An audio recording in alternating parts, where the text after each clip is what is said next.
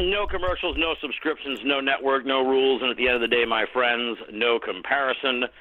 And tonight, no curve, because we're going to explore a realm of the esoteric that I've wanted to discuss for quite some time.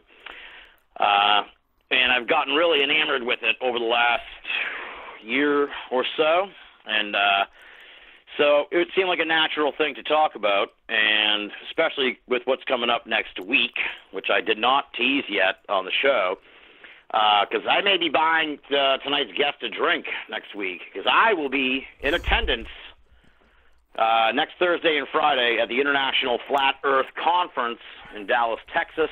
Yep.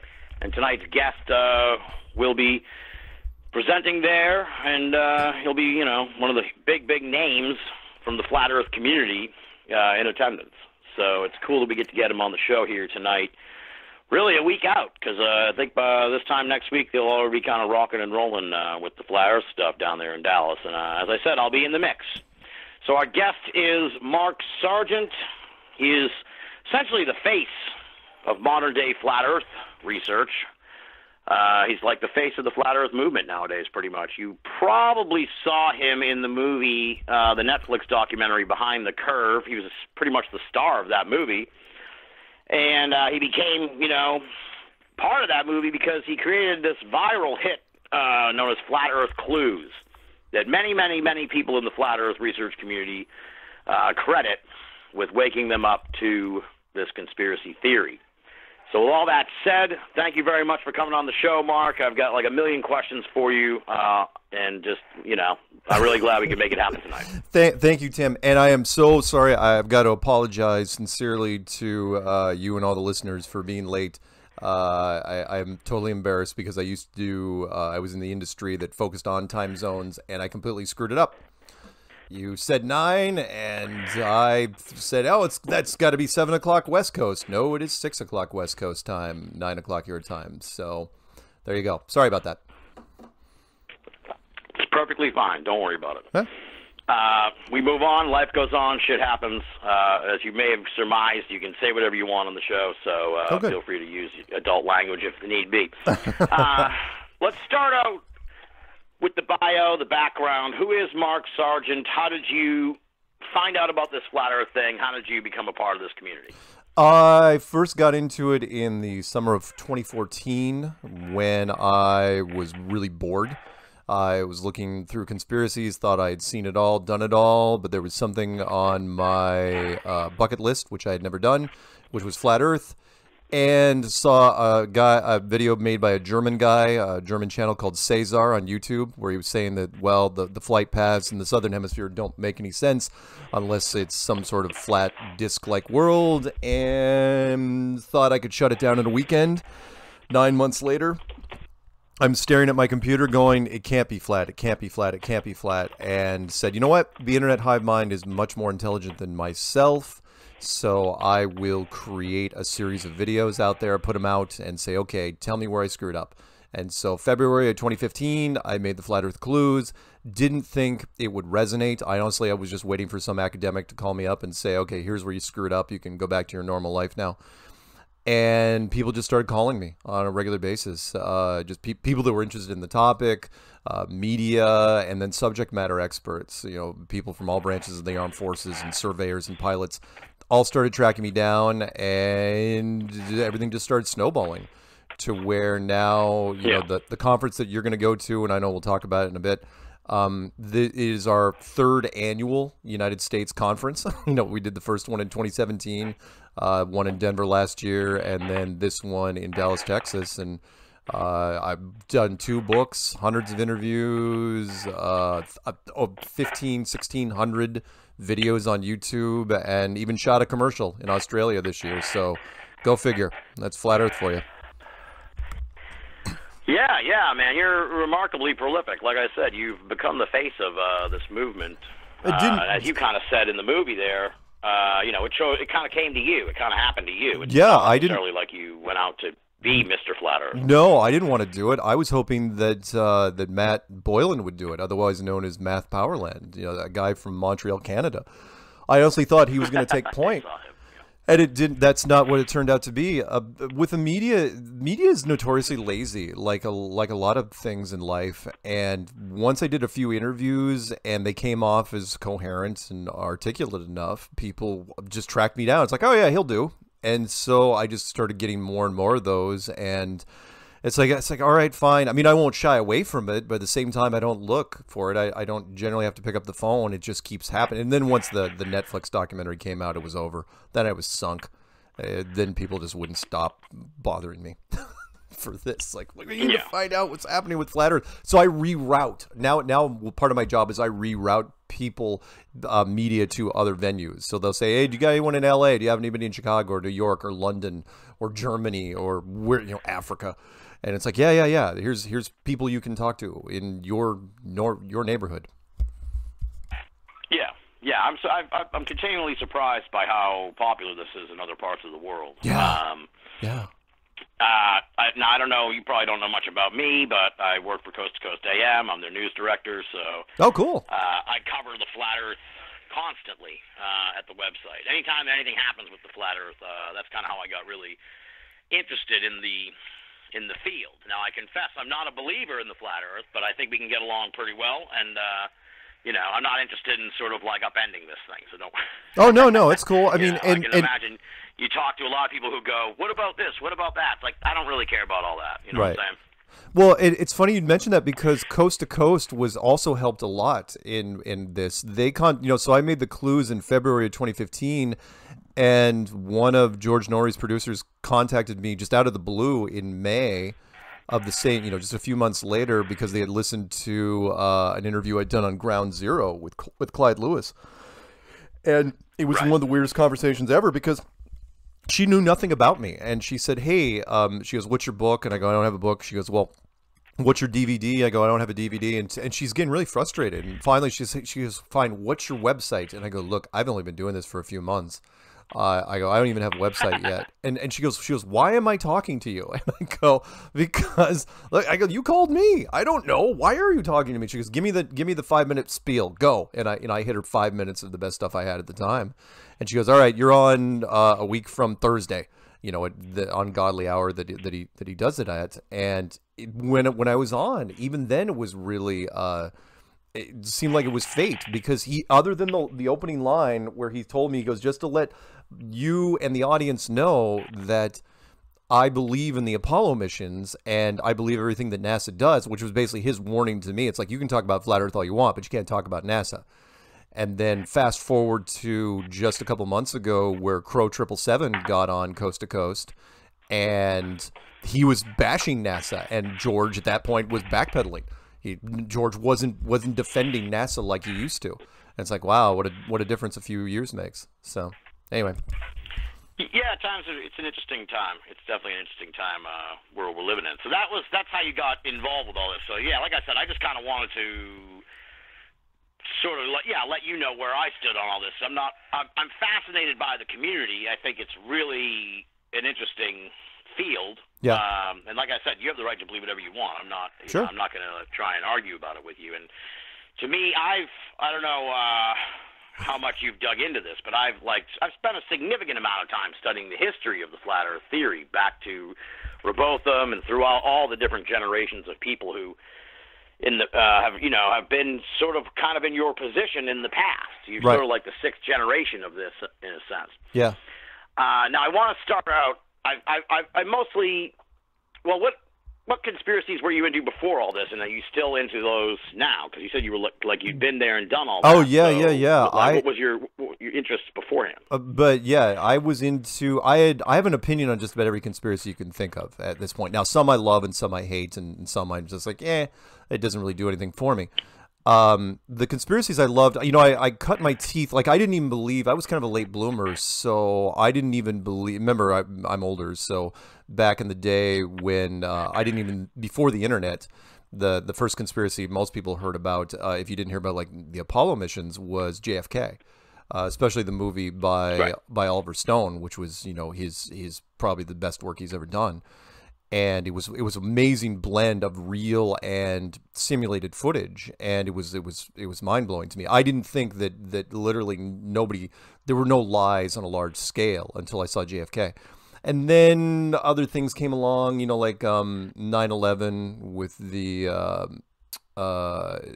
the documentaries that revolved around 9/11, Loose Change and those things. But then I got into other stuff. I focused mostly on the American conspiracies because, like everything else, America's got still the best show going. And I looked at yeah. Seriously. I mean, we're saying you can hate us if you want out there, but we're still the greatest show on earth, even though we're not what we used to be. But every major American war I was into. But do I think that like Bigfoot had Elvis's baby? No. No, I don't. But at the same time, so all the conspiracies, what Flat Earth did was it knocked everything down to a second tier, second and third tier, to where beforehand so now Flat Earth is absolutely the top of my charts, is like, because it's just physically so big. It's physically an umbrella that holds everything else. But if you come to me and say, right, everything takes place on the Flat Earth, essentially. Yeah, exactly. So if you come to me and say, oh, I've got a new theory about the Loch Ness Monster, beforehand I'd be like, but now I'd be like, yeah, you know what? Tell me what you got. And so, but for me, my top ones, Apollo has got to be one of the biggest, because it's so fun to tear into. 9/11 is big, but it touches on a lot of hot buttons.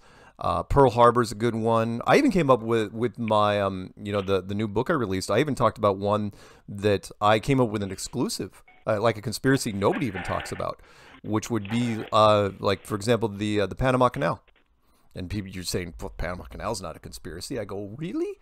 When you look at it a little more closely, actually it is. Here's why. Real quick, give me 60 seconds on this at least, which is, go for it. So we all know with major engineering projects, there's always, accidents and people die. So like the Hoover Dam, a really, really big engineering project in the United States.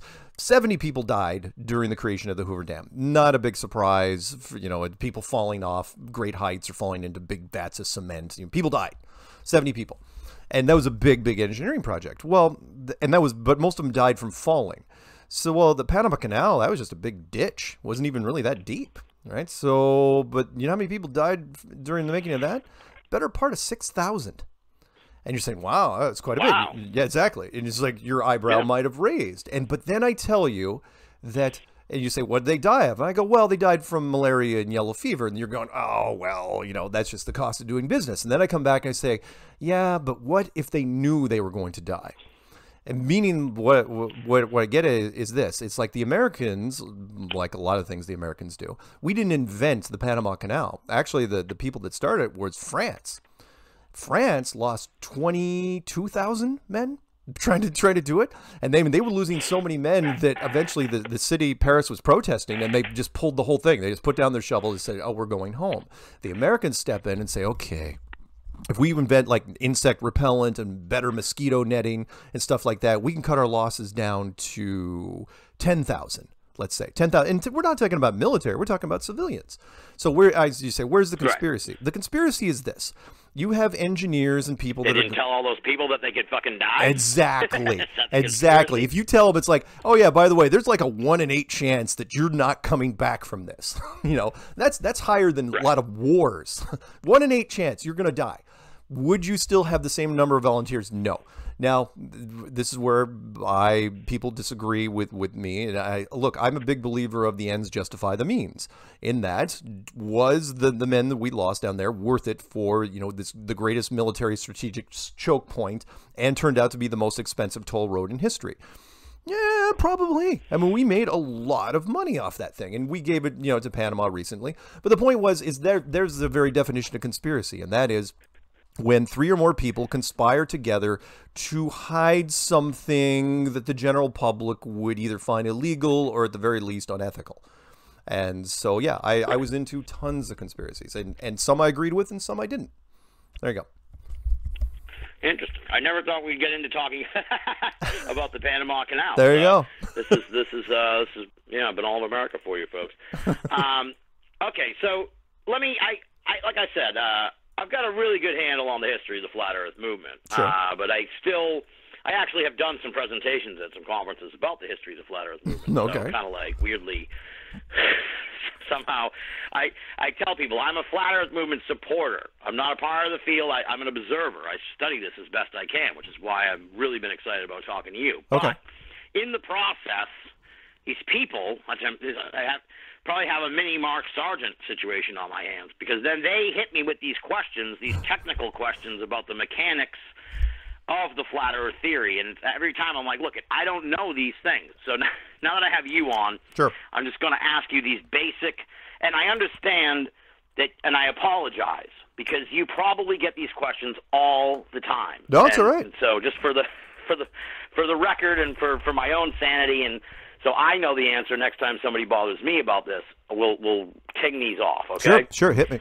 So what is under the, and this is like the longest preface for a series of questions ever, and again, I realize, and please feel free to explain this more and elucidate on this point for me, right, that there are camps, I assume, there's no straightforward answer. This is all theoretical, so there's camps, who I assume have different points of view on the answers to these questions. So with that said, let's get cooking here. Okay. What is under the flat Earth? What is under the flat Earth? No, it's a great question. And actually, I wish more people would ask that, because what's under the flat Earth goes into what flat Earth is not. Meaning, a lot of people will say, well, is flat Earth this giant flat dinner plate that's flying through space? And I say, no, there's no space the space is just an illusion. The flat Earth is just a giant box. It's a structure. Meaning it's a room with walls and a floor and a ceiling, and it just happens to have a big circular lake in the middle of it. Now, what's underneath it? Well, what's underneath what's when you dig down as a globe? What's that? Which is why I made the clue that touched on the deepest hole ever drilled.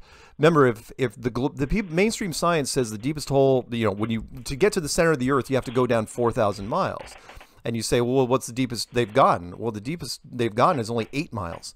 Not 2,000, not 1,000, not 100, not even 10, 8 miles. And then, so what are you talking about? We see these wonderful artist interpretations of the cross-section of the world, with red and orange and yellow and the white center, and they're perfectly 1,000 miles spread apart. And the mantle and all that. Yeah. And it's like, how do they know that? They don't. In fact, if you look at the small print, if you even go to Wiki, the science will tell you. It's like, yeah, we have no idea what's down there. But what science will never do is they won't put a giant question mark on the inside of the globe. So when people say, "Oh, what's beneath it?" It's like, I don't know. Tell me. We've only drilled down 8 miles. Now, if people say, "Oh, how thick is it?" It's like, well, I don't know. You wouldn't, given how little we can actually dig down, I would say you wouldn't even have to make it deeper than 50 miles. Because remember, we're talking about a snow globe, a terrarium, a planetarium, this little model that could be sitting on a lab table somewhere. So, right. What's beneath it? What's underneath it? Don't know. Ask science why why they can't drill down farther than 8 miles. You might get a better idea. Okay, so it's not sitting in space. No, good Lord, no. That's the thing. Please, I got to reinforce that. We're not talking. There doesn't have to be space. Meaning, if you are in a planetarium right now, I know that dates me. If you guys don't know what a planetarium is, it's a building that simulates space. You go inside, you can see the stars and the moon and the planets going around, but they're just pretty lights on the sky. And that's all we're talking about here. It's like, yeah, do you see the moon on the ceiling of a planetarium? Yes, you do. Can you land on it? No, you cannot. It's not even three-dimensional. You can't even touch it. That's what we're talking about, a similar version of that. If you can fake space, then that's all you need. If 99.9% of the public believe in the illusion, that's all you need is the illusion. There doesn't have to be space. Again, not to go biblical, but if God created the sun and the moon, it was NASA that told you how big they were and how far they were away. How's that? All right, there you go. That's like a soundbite, right? There you go. I live in soundbites. I know, exactly, yeah. You're well versed in it. I respect that. Now, in the movie, you say, next question is dome or no dome, and I watched the movie again last night, and I was pleasantly surprised to see that you actually did address that in the movie. I must have missed it the first time around, because you said 70% of the people, roughly, are on Team Dome. Team Dome. While the other 30% are other. Right. So I guess sort of elucidate on that, extrapolate a little. Yeah. So the argument is whether or not there's a dome, and it's not. Yeah, nobody. More people believe in the dome. Yeah. So most people will believe. Everybody believes that it's flat, but in our communities. Right. But there's a big division, and 70-30 is pretty big. People that believe that it's covered by a dome-like structure, otherwise known in the Bible as the firmament, or it's not. And the people that don't believe in it usually fall into the camp of the people that don't like to be constricted. They don't like to be fenced in. It's like, man, you're just getting me all claustrophobic. And I have people said that. It's like you're turning the universe, this giant universe, into a one-room studio apartment. And they don't like that. And so it's like, why does it have to be domed? Why do we have to have this sealed in like this? And I say, well, the easiest answer for that would be the atmosphere versus the vacuum of space. And meaning, if you don't have a dome, you're still going to run into that problem. And I'll give you a simple version of it, which is, if the vacuum of space is really law of thermodynamics, meaning you can't have pressure next to non-pressure. Without a barrier. Pressure needs a container, plain and simple. And we have atmospheric pressure where we are right now. And you're saying, well, what does that mean? It's like, well, where does our atmosphere end and the vacuum of space begin? And meaning the vacuum of space is very, very powerful. It's no pressure. There's nothing out there, supposedly. So why doesn't it just rip the atmosphere right off our world entirely? And you say, well, it's gravity. And then I come up with this little experiment for you, which is, imagine that you're sitting where you're sitting right now and you have a second floor above you. I don't know if you have a second floor above you right now. Just say there is. And you turn the floor above you into a vacuum chamber. It doesn't even have to be that big. Just be as big as your room. That's it. And you put a cork on the ceiling and you pull it. You pop it. What happens? Instantly, violently, there will be an equalization between your room and the vacuum upstairs. It will be, the air will be, it'll be super, super instant. It's not like the movies. If anyone has doubt, you can look up on YouTube, vacuum versus steel rail car. It's staggering how fast it is. And you'll probably black out and probably even die. And you say, Mark, what's your point? My point is that why didn't the gravity that's in your room right now keep the atmosphere in your room instead of going upstairs? Because 100 times out of 100 times, it's going to equalize. And, no different than blowing up a balloon and letting go of it. 100 times out of 100 times, the pressure in that balloon is going to send that balloon flying across the room. You say, okay, what's the point? My point is that, well, it's the exact same gravity that is in your room right now, and you just have a much, much bigger vacuum chamber, which is space. How does that work? How is that happening? Because every scientist will agree. It's like, oh yeah, if you have a vacuum chamber above you, it'll equalize. I go, well then what about space? And then they just shut up. They got nothing. It's like, because of I go, really? Do you have an explanation for this? And they don't. So, that's the long version of why dome versus no dome. The only way that can work is if you're in a dome, if you're in a pressurized system, which also goes into the whole greenhouse gases thing, which anyone is like, oh, do you believe in climate change? I go, well, the greenhouse gas argument makes a lot more sense if you're actually in a physical greenhouse, if it's an enclosed pressurized system. So, there it is. Okay. So, I guess, well, what's the dome made of? Well, that's dealer's choice on that one. I can tell you what we talked about in the clues, which was whatever it's made out of, we tried to bust through it for 4 years using atomic weapons, the United States and the Soviet Union. What could stop an atomic weapon? I don't know, a heavy element that we don't know of, a heavy water that we haven't seen yet, electromagnetic field, a unified field, frequency-based so it's not field. Like glass. No, it's not going to be glass. It's not. Okay. Whatever it is big, is thick enough and powerful enough to stop megatons, because that's what they used in 1958. Okay. And they couldn't punch through it. And this dome, who created it, or could it just be a natural thing? Well, that's the other thing, and that is if it's a domed-like structure, which means it's completely inorganic. If you're in a physical building, then the question of who built it, which is a very big question, and I don't want to take it lightly. Yeah. And that is, I mean, ultimately, isn't the answer fucking God? Like, but maybe you have it. Yeah, you're really coming down between one of two camps there, which is, okay, it's either an older civilization that's much more powerful and much wiser than ourselves, or it's the divine. And at that point, you're kind of just splitting hairs because it's kind of like the difference between magic and science. The argument, there's almost no difference between magic and science. It's just a question of time. In this case, if it's an older civilization, well, if they have presented themselves, new churches would pop up immediately because of those civilizations. So one of those two. All right. And so then you kind of already answered this one, I take it, but we can't leave this flat Earth. No, it appears that we are, and that goes into a whole nother thing, which is why. Why are we trapped in here? So it's a question. It depends on your point of view, glass half full type of thing. Are we a box of kittens that should be protected from whatever is outside there that could harm us, or are we a box of scorpions that should never ever be let out for any circumstance? And I don't know. I tend to go with the scorpions because we've made fun of ourselves so many times. Look at the early science fiction movies, like the first version of the Day the Earth Stood Still, where a bunch of older civilizations showed up and said, "Yeah, you guys aren't getting out. There's no way. You guys would just rip everything to shreds." So for me, that I think it's a school. I think more than anything, the world can only be one of three things. It could be one or more of a combination of either entertainment, education, or confinement. And entertainment, well, there's a lot of people that aren't having fun here, so I don't think it's solid entertainment. Confinement, it doesn't really. I mean, people have talked about a prison planet, but it's an awfully nice prison planet. The only people the things that are screwing it up are us. So for me, it kind of feels like school. It kind of feels like, a combination. When you're in school, sometimes you're having fun. Sometimes, all the time you're kind of confined, but you're there mostly to learn something. And I think that's why we're here. So.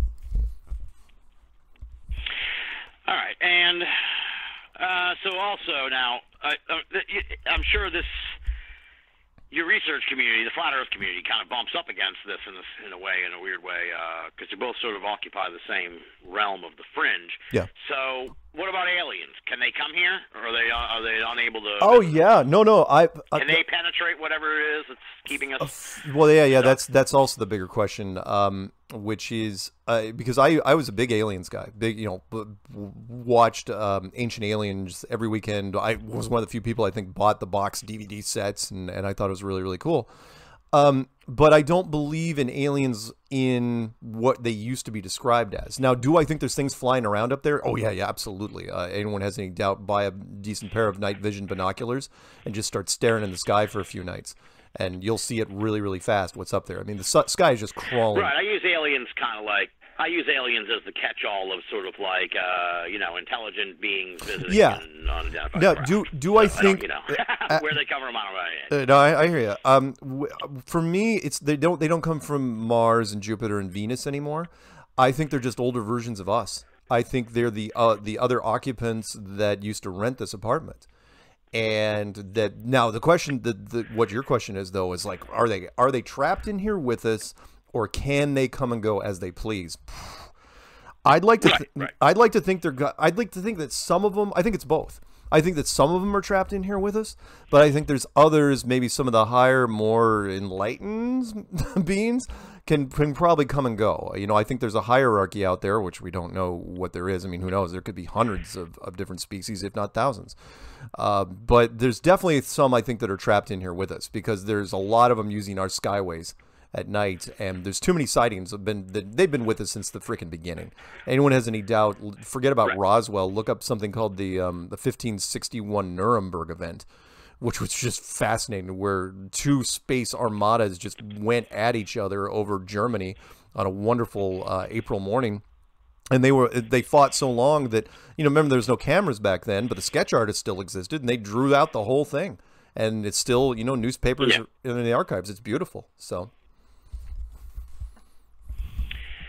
All right, yeah, interesting. Yeah, I had to jump in there in a sense to be paranormally correct, because nowadays I don't know how much time you spend with the UFO community, but if you say aliens as the catch, people get, oh no, you can't, hey, it's not aliens, it's not aliens. Like, I'm not saying it's the classic aliens, folks.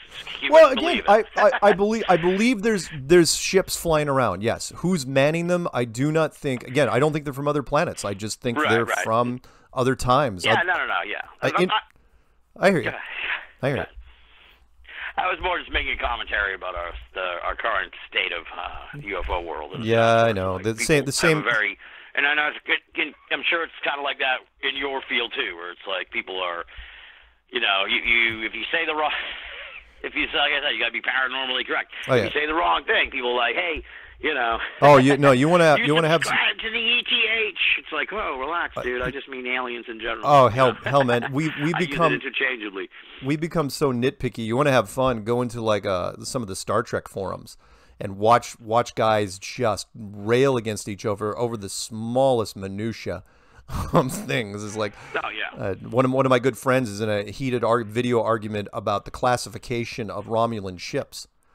And, you know, it's, I mean, literally going all the way back to the 60s series about exactly what they call these certain types of ships. And it's like, come on. But at the same time, you know, you got to get it right, I suppose. Anyway. And the final sort of basic mechanical question I said is I'm sure you've seen the meme, the big joke. It's like the flat Earth and then all the other planets are round. So. Yep. What's the take on these other planets as far as the flat Earth community goes? Where they stand? Oh, no, the planets are just the status of these. Oh yeah, the planets are just lights in the sky. In fact, I get that question all the time. In fact, one of my favorites was I was arguing with a British astronomer who was saying, "Well, you know, I've seen the moons of Jupiter through my telescope." I go, "That's awesome. That's really, really great." I go to a planetarium, take a pair of binoculars, look at Jupiter while you're in a planetarium. I go, do the binoculars make Jupiter on the ceiling more or less real? He goes, well, that's not the point. You're in a building. I go, actually, that is my point. Because when you walk out of that building, who's to say you just didn't walk into a much bigger building? So planets, yeah, they look spherical. So does the sun. So does the moon. But they're just lights in the sky that we assume are spherical. I mean, yeah, by all intents and purposes, remember, we're talking about a giant illusion, and we are susceptible to it. So they were meant to look spherical, but that's part of the plan. That's part of, you know, expanding our imaginations, which is you make it look like it's infinite. And I'll give you another quick example. You ever been to Disneyland? No. Yeah. Yeah, Disneyland. Oh, okay, perfect. Do you ever go to the? What? I don't know if it makes a difference, but well, no. Well, Disneyland, Disney World, same thing. They got mostly the same rides, and one of the older rides, one of the original rides is called Pirates of the Caribbean. Yes, it's the same one that eventually they based the movies off of. And in that, one of the final things in that ride is you get to a harbor. And we're talking, you know, there's a ship off into the distance firing on the shore, and it's done very, very realistically. And you have no idea when you're looking at that ship out there how far away it is, what it's made out of, and you know, you have no sense of distance because it's done very realistically. And the point is that look, that was just done with paint and wood and a few lights. That's all, and we you know, the human beings we absolutely will fall for illusions all the time. The same people that not just will get ill if they're watching a roller coaster on television, get ill playing Mario Kart. You know, we've got real visual problems, and so yeah, when you look up and you see a spherical thing, fine, it looks spherical, but we can simulate this thing all day long. There you go. Yeah. There you go. All right. That's kind of the basic nuts and bolts questions that I had about this. This is the ones people always bring up to me. Yeah, now, sure. The guy in the chat, he pointed out, and this connects sort of to one of the other talking points I have in here, is that I didn't realize, personally, I think maybe other people who hear about this don't realize it too much either. I didn't really realize till I dug more into this how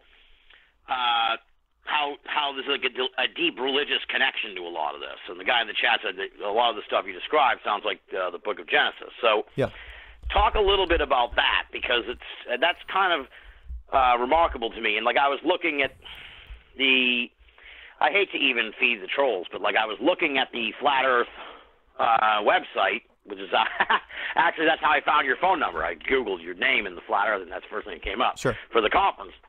And of course, someone in the chat was like complaining about that like 80% of these people are super Christian fundamentalists or whatever. Right. So that's kind of when the light bulb went off in my head, and I was like, oh, wait a minute, yeah, this is really, there's like a real sort of underpinning of like deep religiosity with this flat Earth movement. I didn't catch that from you when I watched the movie. You seem to be more bent on the scientific end of things, right. more, and this is a compliment, more on the public relations end of things. I think that, every field needs a face, and you do that very well. So I guess the question is, it's kind of a meandering, long observation more than a question, but talk about the religiosity that's baked into this thing. Oh, well, yeah, and it's not 80%, although it feels like it sometimes, because the strong Christian side of Flat Earth, they're very enthusiastic. And the reason why the documentary didn't talk on it, really discuss much of it, is because they're big believers of the separation of church and state. But at least, for the record, at least half of the members are strong Christians. Now, the other 4 major religious houses are represented, of course, but since we're in the United States, Christianity, takes a higher profile.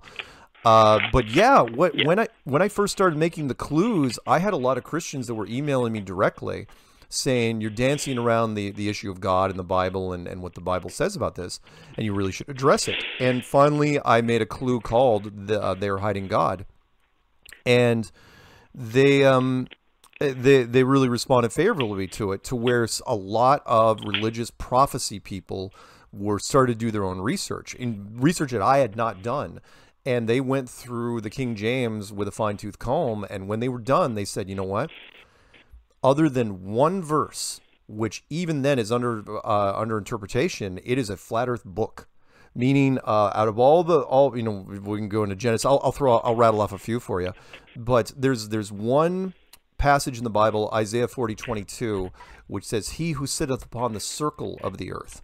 Which is interesting because circle is not ball, it's not sphere, it's not globe. It's a very, very different word. Circle is a dinner plate. Circle can also be a hubcap. It could be your dining room table. But there's some interesting stories. Other than that, the rest of the Bible tends to lend credence that it is a flat Earth book. Going straight into Genesis, the firmament, Genesis 1:8, a barrier, a dome-like structure that separates the waters above and the waters below, which I thought was very interesting because it's like, well, waters below. Are they talking about the oceans? Like, well, maybe not even just the oceans. Remember, what we're breathing in right now is just a thin version of water. If water is H2O, we're breathing in actually N4O. We're breathing in mostly nitrogen. We're breathing in kind of a soup. Other stories in the Bible would be like the story of Joshua, where Joshua asked God to hold the sun and the moon in the sky for an extra day so he could slay more enemies, which is interesting because it's way more difficult to do that from a heliocentric model where you have to stop the sun and the earth and all the planets. I mean, that's a lot of physics you've got to mess with here, hitting the brakes on that. But if it's an enclosed system, you're just hitting pause on a television, for lack of a better term. You're just pausing the sky. That's easy. But my favorite of all the biblical stories would have been the Tower of Babel, which is why I put it in the clues, even though I didn't actually use the word Babel, which was if you guys back in Genesis, we're talking about Genesis here. There was we all know, or some of us know, the story of the Tower of Babel is there was an older civilization that predates us, and they were very intelligent and very resourceful, and they had a lot of technology, and they were trying to build a tower to basically reach heaven, to reach the throne of God. And they were going to do it. In fact, and the story goes that God looked down. It's like, oh man, they're going to actually pull this thing off. We got to intervene. And so he goes in and he changes the languages. He gives everybody all sorts of different languages and then scatters them all over the place. And then the tower was never finished and fell into ruins. And I'm sure maybe he destroyed it later.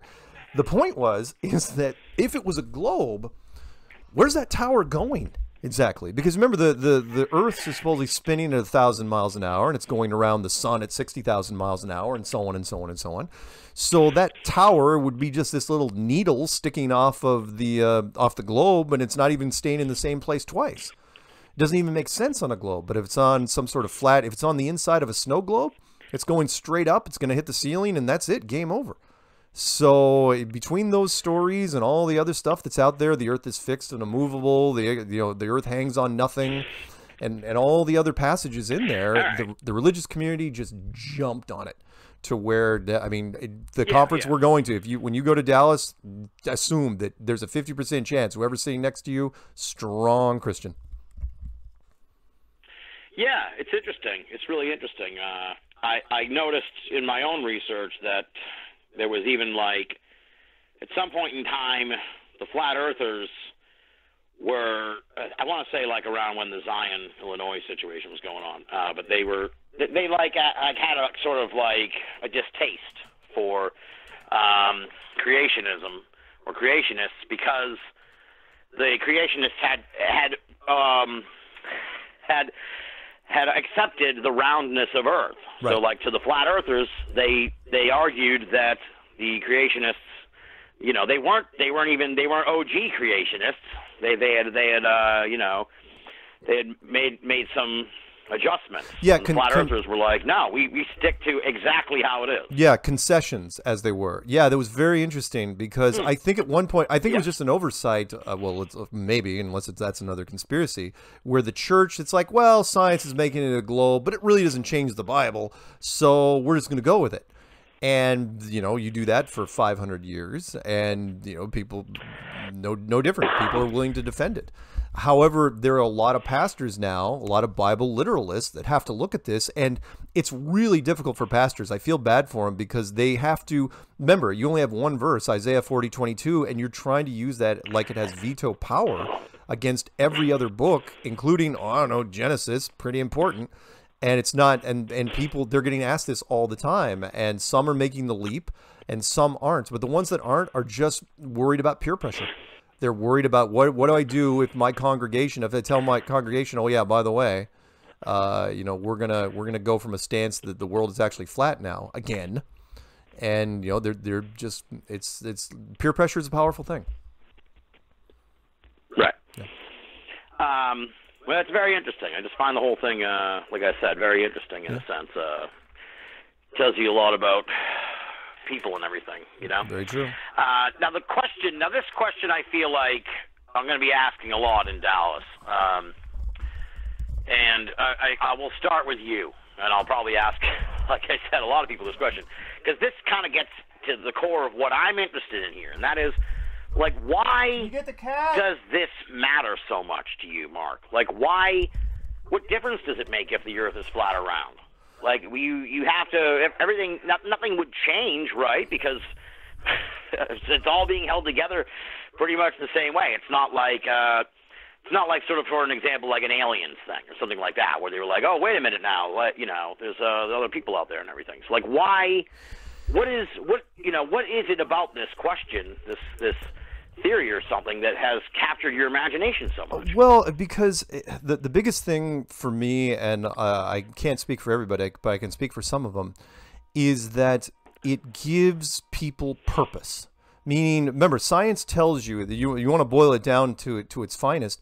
Science tells you that you are living on a tiny rock which is flying through space in multiple velocities in an impossible empty universe, and you mean nothing. You were in a complete accident that was created from the Big Bang. There is no purpose. There is no nothing. And matter of fact, why don't you just jump off a bridge right now? Because your life is literally random and there's nothing to it. Whereas the flat Earth is the complete opposite. That flat Earth, even just by its shape, by default, means that it was created. And if it was created, then it was built by someone. Now, if you don't want to believe in Santa Claus in a bathrobe on a Sunday morning, that's fine. You don't have to believe in that. But at the very least, there's a power greater than you, greater than any government. And this power has built this particular place for you, specifically for you. It makes the world way more intimate, and it makes the universe just, the whole concept of the cosmos just for you. The giant, the stars and the planets and everything is just a giant clock system that was built for this world. And it gives people this sense of community and a reason for being here, a reason to get up in the morning and find, look for other things. It really excites people. And I initially felt that when I first got into it, but what was really amazing was all the emails and phone calls and people I met at the conferences and meetups. They all came to me and said, "Yeah, yeah," and well, not to dig back into the church thing too much, but it has become a huge recruiting tool for all religions, not just Christianity, and because it changes your mind spiritually, and it's a wonderful thing. So there you go. All right, yeah. Well, I get that impression from watching the movie about sort of that sense of community. It seems, to compare it, I guess, in a sense, from my observations of all these other communities, it seems like, there's sort of an upbeat nature right now in UFO world because of all the stuff that's been going on the last year or two. But right. For the most part, a lot of these fields are kind of downtrodden. They've been really kind of, it's been a long slog for them. So yeah. There's a different sort of sense, and you mentioned in the movie, of this positivity that's sort of bubbling up in the flat earth thing as compared to a lot of these other, communities. Like you said about how, they don't make like cheerful folk songs about 9/11 and stuff like that, but right. They do with the flat earth thing. Right. Which is also, well, I'll get to that later. I have a point about that, but I don't want to jump too far ahead in my notes here. So let me sort of reset in a sense and ask you, do you have a theory about who is behind all this? You kind of like alluded to it, but or is it still all sort of theoretical? You there, Mark? Sorry, did I lose you? Sorry about that. You dropped off for like 5 seconds. Weird. Well, what's your theory on who is behind this? We kind of talked a little bit about sort of like who created this. It's kind of like backpedaling on the same point. So let me pivot here and ask you, how many people do you think, like, who knows? Let's get to that. Who knows? Right. Not including the flat earth community. Okay, so don't inflate the numbers. Right. Who knows that the earth is flat? Outside of the flat earth? Let's start with that. Outside of the flat earth, not that many people know at all. And that flies in the face of a lot of critics from science as, well, this would have to be the biggest conspiracy, and you're talking about all astronomers and all astrophysicists and all scientists and all pilots. Like, no. None of those people have to know anything. This isn't like the Manhattan Project where you were refining uranium into fissionable material for the United States government when you had hundreds of thousands of people working in different parts of the country. This is something where compartmentalization is key and less is more, meaning need to know is absolutely law. So like 99% of NASA would not have to know anything. The guys that build the fuel systems and turn the wrenches and polish things, HR, none of those guys have to know anything. It's just the telemetry guys and whoever's ordering the telemetry guys to do it. When it comes to the military, most military people wouldn't have to know. Even the astronauts nowadays, you wouldn't necessarily need to know because it's too much of a burden on them. I think the Apollo astronauts knew, and that's why they all crawled into bottles and became recluses and were really cryptic all the way till their dying day. But the astronauts now, I think they're just Air Force employees that signed the disclosure agreement and they don't have clearance. No different than like a spy that goes out and shoots somebody, does an assassination, right? They're just told, look, you go to this rooftop, you point your rifle there, and you shoot the guy. They don't, you're not paid to know about the political intrigue behind it. They're not paid to know the backstory or the broader picture. It's like, why are you killing this guy? What happens if this guy dies? And all the other things that are tied to it. So when it comes to the people that know, very, very few. I mean, like, would Trump know? Not necessarily. I mean, the last president, I think, with any real power was Dwight D. Eisenhower. So would you even tell Trump? Now, not necessarily. Would they suspect things? Yeah, maybe. But most people wouldn't have to know. So do higher level NASA people know? Sure. Do people with bank accounts so large that you can't even count them? And we're talking octaves above people like Bill Gates and Paul Allen.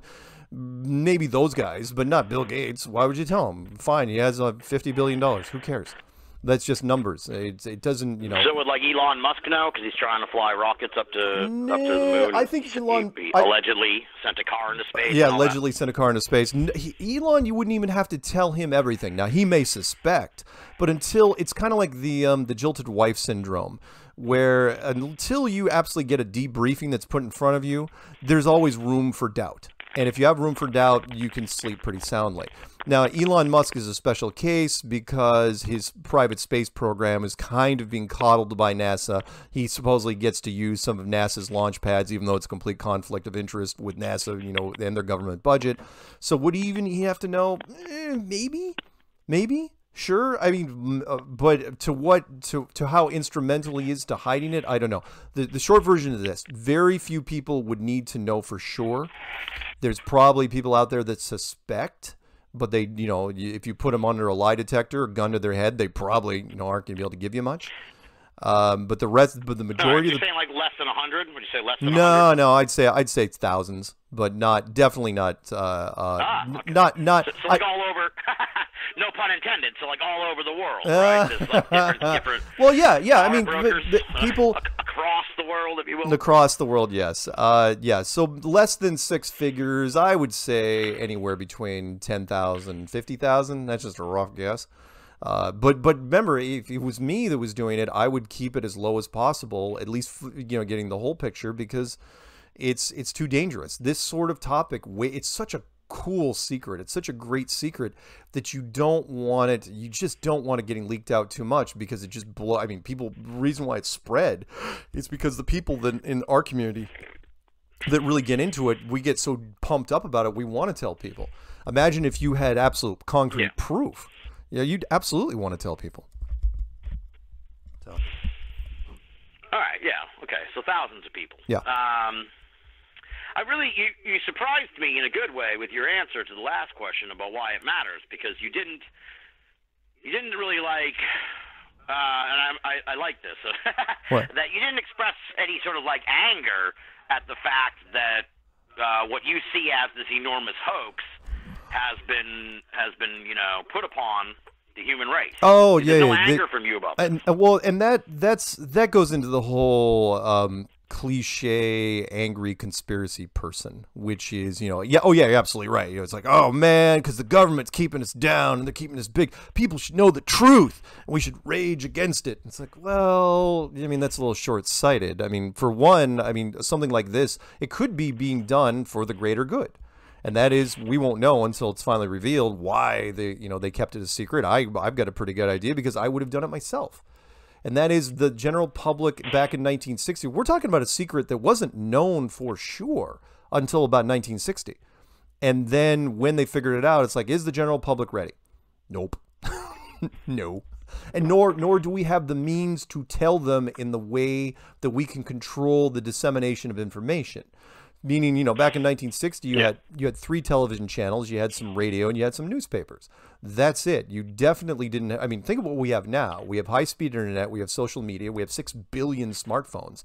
You could pick that. You know, you could fire off the same story. You know, the old saying, you know, get your story straight. You could get your story straight to everybody in a very, very short amount of time. Less than 30 minutes, you could blanket everything, and that's what I think they've been waiting for. I don't think this secret could have been kept forever. It's kind of like trying to hide cigarettes from your roommate. Oh, you can shuffle it around here and there, but sooner or later they're going to accidentally run into it or not accidentally run into it. And that's what I think they're doing. I think that sooner or later there's like, okay, how long can we keep this a secret? And when we're ready, how are we going to push it out to the public? Which, you know, a lot of the conspiracy people say, well, you know, flat earth is disinfo because it's being allowed to happen. And they're absolutely right. We have gotten almost no resistance from the powers that be. In fact, in some ways, we're being cultivated by them. And YouTube, I mean, if you wanted, look, I come from a software background. If you wanted to shut down flat earth or severely stunt it, you could do it in 2 seconds through, you know, Google owns YouTube, and between just those 2 companies, you could severely reduce the amount of exposure of flat earth. And it's been the exact opposite. YouTube has promoted us for 3 years straight. Right. Only this year did they start pulling, and again, they did not hit the brakes on us. All they did was take the foot off the gas. People are still, you know, getting paid from Google for making YouTube videos. None of the flat earth channels have been shut down because of flat earth. We saturated the market so heavily that even our residuals are right now. We still got huge channels that it's like, wow, flat Earth. I'm going to make my very first flat Earth video. It's like, where you been for the last 4 years? So yeah. So no, I have no anger against the conspiracy. Anyone, the larger picture here is I think there's something bigger than flat Earth that's coming down the road. I think that flat Earth is necessary for something that's bigger than it. And there's only a couple things it could be. One would be the revealing of an older civilization, or I don't know, the meaning of life itself. So anyway. Wait a minute. So you're saying I didn't see this coming. So you're saying you think there's something bigger than the flat Earth, because you've said the flat Earth is that's your waypoint. Oh, that's yeah. your center. So you're saying you think this. Okay. Yeah. I think there's something. I think flat Earth. I've seen. Tell me what these things are, Mark. Tell me what are these possibilities? You kind of alluded to it, but extrapolate. Well, okay. Think about it this way: if flat Earth opens minds, we've seen this time and time again. With flat Earth, if you can get into flat Earth, your mind is open to everything. I think that flat Earth, if you use the analogy, flat Earth is the picture frame for the canvas that we haven't seen yet. Or if you want a boxing reference, flat Earth would be the left jab before the big right hook. You're like, okay, what's the big right hook? Very limited choices here, because we're talking about, flat Earth is already a game changer. So literally. So what would be bigger than the flat Earth? One would be the revealing of, if I had to take a couple quick guesses, one would be the revealing of an older version, an older civilization. If you want to use the term UFO or aliens. You keep coming back to this, yeah.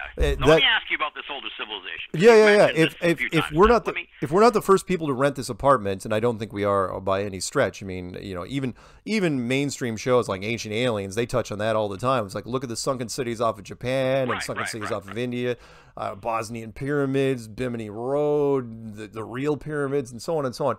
Our unbroken history only goes back 5,000 years, and then everything gets really, really scattered. And then carbon dating, you can pretty much throw that out the window. So is it possible that we will get some sort of revelation, some sort of reveal that's like, okay, here is your place in the grand scheme of things? But to do that, you can't just do it with us, because no one's going to, it's like, no one would believe, if any country, it's like, we've got the answer to everything. No one would believe them, because there's too many biases, there's too many blood feuds, there's too many countries that hate each other. You'd have to have something from the outside. It goes into that whole Reagan speech of, Reagan said, well, if there was an outside force, an alien presence, wouldn't we all unite at that point? It's like, well, yeah, he was absolutely right. The other thing. Let me jump on you. Let me just jump in here, buddy, because I want to, before you move to the next one. Yeah. Because I said you've mentioned this ancient peoples before several times in the conversation here. So where are they now? I guess is the question that I have for you. Oh yeah. I think they may have done this. They may be revealed. Are they out and about, or are they like something that's gone now, or what? What tell me about this ancient race of people that you. Oh yeah. Trying to wrap my head around. Well, no, it's okay. Well, think of this: if we're not the first people to rent this apartment, think of how much we've accomplished in the last 500 years. That much technology we've done, we've created in the last 500 years. And then, look at the pyramids themselves. I'll just use the Egyptian pyramids of Giza as a perfect example. I happen to have the privilege of going out there, standing below them and looking at them, and then having tour guides saying, oh yeah, by the way, we built that in 30 years. I'm going, with what? No, we couldn't build that now in 30 years. I mean, it was ridiculous the amount of engineering that it took to build those damn things. So the question is, what happens to civilizations? I think it's like graduating class. I think it's like school. Let's go back to the school reference, which is, I think that every civilization has their time here, and when they are done, the graduating class moves on. And you're saying, well, where do they move? It's like, I don't know. I don't think it's interdimensionally necessarily. It could be subterranean. And that is, why not go underground? It's like, well, that wouldn't be fun. Wouldn't the surface be a lot more entertaining than subterranean? It's like, well, not necessarily. Think of it this way. The majority of our population lives between a very narrow band of sea level and 1 mile up. That's it. Altitude sickness kicks in at about 1.25 miles. So if you wanted to create, let's say an underground cavern, I don't know, 10 miles high, That's as high as most commercial airlines cap out at. That's more than enough room, or 20 miles high. So could there be another world, going into the whole hollow earth theory, which is how I got into flat earth. The hollow earth theory, of course, says that it's a giant cavernous world inside a sphere. But really, when you look at it from a flat earth standpoint, you don't need that much room. You just, so do I think it could be an underground civilization? Sure, possibly. Could they be outside the dome? Sure, possibly. But either way, they're older and more powerful than us. And by that, they've mastered what UFO people will call, let's just call it the unified field engine, otherwise known as the UFO engine, which means you don't need cars. Okay, and somehow they got out of the dome. They possibly got out of the dome. Right, either got out of the dome or created a civilization. But what's interesting is it appears like there's rules involved here. Again, look up the 1561 Nuremberg event, which is, I think there's things, the older civilizations I don't think are allowed to interact with who's ever on the surface. And if you want to steal from Star Trek with the Prime Directive, by all means do that. Because that's kind of what we're talking about here. The Prime Directive says don't mess with a civilization when they're growing. And that's what I think happens here. Right. Because, you never see, it's the old argument from science is, why doesn't a spaceship just land in Main Street? It's like, well, because if they did, it would create a lot of havoc. The single spaceship shows down on Main Street, I don't know, let's say Indiana, just parks themselves down there, goes out, signs a few autographs, takes a few selfies, and then takes off. I mean, immediately it would change everything. There'd be so many questions and so many theological discussions over it that would disrupt most of science. And that's what we're talking about, why it doesn't happen. So I think that I think the same thing's going to happen to us. I think we're going to get to a stage where, because I think we've tapped out anyway, honestly. Novelty-wise, we've run out of things to do. Our arts department, the creative arts, we got nothing left in the tank. We're just rebooting and remaking everything. There's nothing new under the sun when it comes to us. And I think when that happens, I think whoever controls this place looks at it and says, all right, you guys are graduated, done with you, go and do something else. And there's this big transition, some terraforming, and whoever, we'll say the survivors of our particular civilization, move off and get to do other things. And that's how I think it's cyclical, and that's how it works. I think there was somebody before us. So you say survivors, like you envision sort of like an apocalyptic. Well, situation. I mean, I like to do the glass half full thing. So I kind of hope it wasn't an apocalypse. But come on, look at all the remnants of the civilizations that we've seen so far. And I'm not saying you have to just watch Ancient Aliens to do it. But I mean, it seems like a lot of stuff was wrecked. Now, could it have been post-civilization terraforming that wrecked these things? Yeah, possibly. But Atlantis isn't here anymore. And there's a lot of weird stuff happening in the Bermuda Triangle. So, I think some apocalypses happen. I don't know. Maybe it's dealer's choice how our civilization ends. Maybe they give us a chance to go one way or the other, and we have to choose. Do you choose the happy popcorn ending movie, where it's a happy ending and people, get enlightened and ascend? Or do you go with the tragic award-winning movie where everybody dies? I don't know. I hope it's not the latter, but, every once in a while I like a good tragedy, too. Well, that brings me, you kind of touched on a question I had here that piqued my interest from watching the movie, is multiple times in the film you mentioned that you say, we're winning. Say, Flat Earth community, you're winning. Yeah. So I guess what does victory look like to you? Oh, I can tell you exactly what victory looks like to me. Well, okay, the road to victory looks like what I just watched this week, as a matter of fact. There was a wonderful video put out by a non-flat earther. He was a gamer, as a matter of fact. His name was Asmongold. Big in the gaming community. And he was arguing with some people. He's one of those guys that records his games and then puts his face off in the corner, and then he reads chat simultaneously, because that's what kids do nowadays. And although I think he's probably like 30. And he was saying, well, he wasn't giving much credence to the flat Earth concept, and people in the chat room were saying, no, flat Earth's real, flat Earth's real. He goes, really? Let's do a poll right now. And he pulls up, I think it was strawpoll.com, and he does a quick poll, instant poll. He goes, all right, vote right now. Yes, it's flat. No, it's not flat. And within, I think, 20 seconds, he was gaining on about 3,000 people that were voting, and he was scoring 53 to 47 flat, which was amazing, considering that demographic. And here's what's interesting about that. And because I tell people, I say our Flat Earth's biggest problem is 90% of our members are in the closet. Meaning, 53% of that group were voting flat because it was totally anonymous. Totally anonymous. They were hidden. There was no way anyone could find out how they actually voted. You took those same 3,000 people and you put them in a peer group situation where they're looking next to each other, I guarantee less than 20%, probably less than 10% would raise their hands. So that's the road to victory, is we're going in behind the scenes, and a lot of people don't even know. Flat Earthers right now, I guarantee it. But they're not going to talk to you about it, which is why I use the Fight Club reference so many times. Total victory, what happens when we hit total victory? I think it's the 100th monkey effect, which is we reach a point. I'll tell you what the 100th monkey effect is in a second. But it means that more people, it's cooler, it's more socially acceptable to buy into it than not buy into it.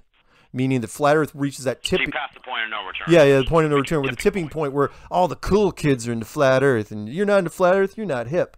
And you're thinking, well, that's stupid. I go, well, maybe it's a lot more mechanical than that. The 100th monkey effect, which is fascinating. We didn't come up with the science, because scientists do all sorts of weird stuff. And they were feeding potatoes to monkeys off of these islands off of Japan. And they were dropping the potatoes off in the sand. And some of the monkeys figured out that if you washed the potatoes off in the salt water, it tasted better than eating sand. And what happened was, here's what got weird. When it hit about, I don't care if people say it's a myth or not. I don't think it's a myth at all. I think it's a complete software update, which is once you got about the 100th monkey, all the monkeys learned it instantly. And here's where it gets weird. So all the monkeys is like, you just drop potatoes, they just grab potato, go to the water, they wash it off instantly, even if it's their first time with a potato. Where it got interesting was, it wasn't just the monkeys on that island, it was all the other islands the scientists hadn't even been to yet. They all knew simultaneously. It's like that species of monkey got an update instantly, which goes into this, like, how do fish move so fast in a school? How do birds move so fast in a school? I think there's some things behind the scenes which are mechanical or digital in nature. And I thought that was fascinating. I think that's where, what happens with humans? Can that happen with human beings? I think it can. All right. And so, but that's kind of like you talked through the mechanics of it. So what... Take me. You mean what happened? Like what happens? What happens if all the UFO lands on the White House lawn? Take me through flat Earth disclosure. Okay. How does this happen? Because my problem, not so much with flat Earth theory, but more with the example I use, is that it's hard for me to wrap my mind around the steps in which this thing could actually happen. You're right. So And it's okay. I'll break it down. The government's like, hey, aliens are real, and now they're going to start coming here. Yep. Like, No, I'll break it down. How are they even going to manage that? Yeah. They can't even get my mail on time. You're absolutely right. And how is this going to happen? How is flat Earth disclosure going to happen? And I wrestled with this because I was thinking that too. I mean, part of my job is to look at the other side of the chessboard. And it's like, okay, what happens? What happens if all of a sudden they try to disclose flat Earth? And the problem I had is that even if America tried to do it with all our media might, it's not going to play very well because there's a lot of countries out there that hate us. And we're not talking about the Middle Eastern countries. There's a lot of people that just don't like America's not the good guys necessarily. We wear the white hats, but it's more of a gray hat than anything. So yeah, no, I think most countries hate America nowadays. So that's why if you're traveling, say you're Canadian, it's much safer.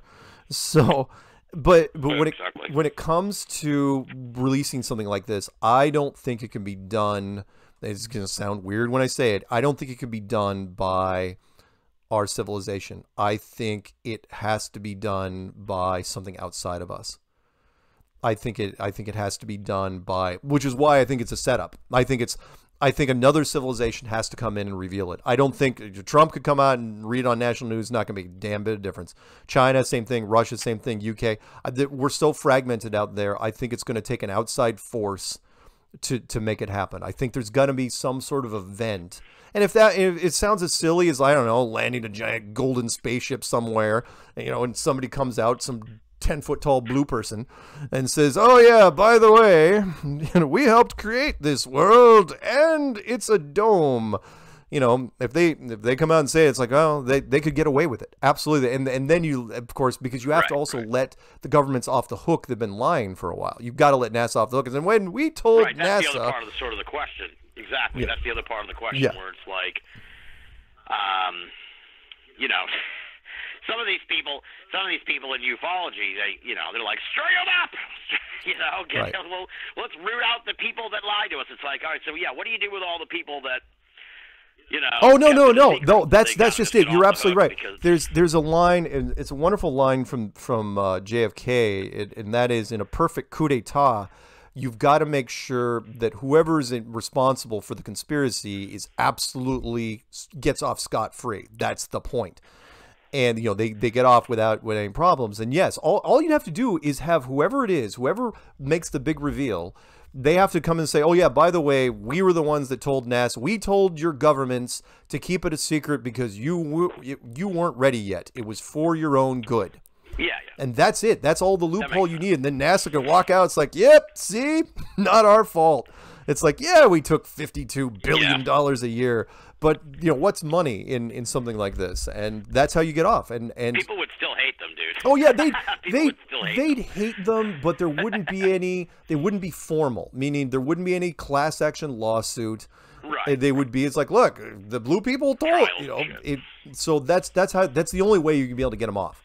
No government can no, you're absolutely right. No existing government can step forward and make the claim. The UN could not even step forward and make this claim because immediately there would be a massive class action lawsuit that would be, too big to fail all over again, mostly by the subcontractors. You'd have Boeing and General Dynamics and Lockheed Martin and all those guys who make all the parts. They would be like, oh, we've got some problems here, and the lawyers would be lining up. You can't let that happen.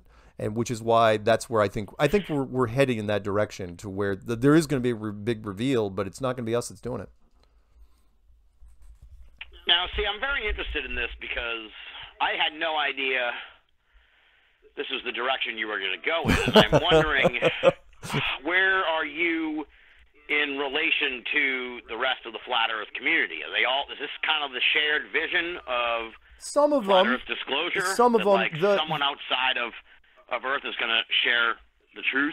Well, you got to remember, for a lot of them, and I'm not disagreeing with them, because it's 6 of one, half a dozen the other. A lot of them remember, 50% of them from the religious side, they're going to say that it's going to be a biblical event that's going to be the big reveal, and they're all on the same page, where it's going to be So the outside, instead of like an ancient race of people, so you just swap that with like Jesus. Yeah, exactly. Right? It's going to be something out of something from Revelation is going to, or maybe why they call it Revelation, that's going to kick in and that's going to take it over. The secular side, they're still working. A lot of people haven't even thought that far, to be honest. There still is like, oh, we've got to figure. Their answer is we will try to reveal it.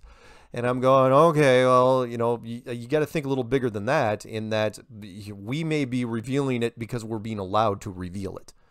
And if that's the case, I think we're the precursor for something that's much, much bigger. And again, I think we've been kind of hinting, and other conspiracy groups have been talking about Project Bluebeam and some sort of celestial event. Remember, not too long ago, we were talking about the whole Nibiru thing. And now it's like, if I even hear someone say, well, Nibiru could still happen, I'm going, no, if you see any sort of thing in the sky, it's going to be artificial, or it's going to be done by the system itself. It's going to be done by whoever's controlling this place. But that's where I think we're headed. Yeah, I'm old enough to remember the end of the Mayan calendar. Oh yeah, yeah. No, I was. That kind of broke me, Mark. I don't think I'll ever truly. Not that I actually believed anything would happen, but at that point, I was like, I don't think I'll ever believe again that anything. Yeah, it was very. You're absolutely right. I was so disappointed. At that point, I would kind of realize it's like, wait, man, they just build this shit up and nothing ever happens. Yeah. Oh well, hell, I live in Seattle, and as you know, Seattle. Well, or maybe you don't know, Seattle was supposed to be destroyed 3 days ago, and it wasn't. There was a lot of. Yeah, I saw that ridiculous conspiracy. Yeah, they were preaching it pretty hard, and. Even though I didn't believe it, I was still, people were like, oh, are you going to go down, watch the Seahawks game? I'm going, hell no, I'm not going to the Seahawks game. Like, not if they, all the predictive people are saying, oh, it may happen at the Seahawks game. It's like, it'd be silly to go. But, when your life's on the line, you tend to think about it a little harder. How are the Seahawks doing this year? Are they any good? Oh, yeah. We'll see. I think, the 49ers and the Patriots are still favored, but we'll see. It's all theater. Even professional sports, when it comes to football and basketball, it can be manipulated so easy. Producers have figured out they give the people what they want. We even had a reality television show approach us recently. And the more I look at reality television shows, it's like the more because I've spent enough time with field producers over the last 4 or 5 years that's like there's nothing real about it. Seriously, other than the show Cops. I think nothing is real outside of that. Like, real quick example, I don't want to go off into the weeds too much. You remember the show The Osbournes? Remember the show Osbourne? Yeah, of course. Okay, so I remember there was only two children. Ozzy Osbourne only had 2 children in that show, the son and the daughter. No, there were 3 children. The older daughter refused to sign the freaking waivers, and so she said, I don't want anything to do with the show. She was in the house the entire time. And they had to shoot around her all the time. And every time they even mentioned her, they had to cut that part out. And I thought, how interesting. She could go into a bar and say, oh, yeah, I'm an Osbourne girl. And be like, what are you talking about? I watched that show for all the seasons. Like, you weren't in it. It's like, yeah, I know. It's because I didn't sign the waivers. It's like, oh, wow. Too bad. Wow, that's pretty wild. I didn't know that. Yeah. Interesting. Yeah. I'll have to look that up. Yeah, perceptions. We believe what is presented to us. What's that? We believe what is presented to us. The television show said that Ozzy Osbourne had 2 children in that show. Nope, he had 3. But that's what television showed us too. It's like, yep. So interesting. I'll have to explore this sort of question, I think, more when I get to Dallas and I can talk to the people, because I think the idea of like how this resolves itself. Oh, you'll get a bunch of other folks in the community have to say. Oh yeah, you'll get a bunch of different answers because a lot of them want to take it into their own hands, and which is why they're doing street activism, why they're doing conferences, why they're doing meetups, because they're pushing it out there. But I think they can only go so far. I think for this thing to actually burst into flames, I think we're going to need help, and we're going to need help from an outside source that is bigger than us to do it. Now that's very similar. Yeah, there's a lot of similarities here with the UFO thing. Yeah. So it's interesting in that sense, at least as far as you can see this looking. Yeah, it might be related too. By the way, I mean seriously, all you need is a big UFO to do it. And some Right. Yeah. Exactly. Yeah. Like we kind of danced around that a little bit, but yeah, it stands to reason that like if there is a dome over this flat Earth, it's like who made the dome? It's like well. For some people, the obvious answer is God, and for other people, the obvious answer is aliens. Right. Like, and as you said before, it's like, really, is it a matter? At that point, it's like a matter of semantics. Yeah, it really like is. I mean, if a giant golden spaceship's literally landed in France right now, and 10-foot tall blue people showed up, churches would be formed immediately. Immediately, they would be formed. It's like we should worship the blue people. I mean, they make up names, and then there'd be factions of the blue people churches that would go against each other. Oh my God, it'd be all a big mess. Yeah. Which is why you probably shouldn't. Let's pivot a little bit. Go ahead. I was going to say, let's pivot now to the movie. Okay. Because I saw the movie. I don't want to pester you with like a million questions in a sense about the movie because it's not your movie. Right. You're the star of the movie, but like you didn't make it. Nope. So I can't be like, hey, why did you do this, that, and the other thing? You don't answer for the movie. Right.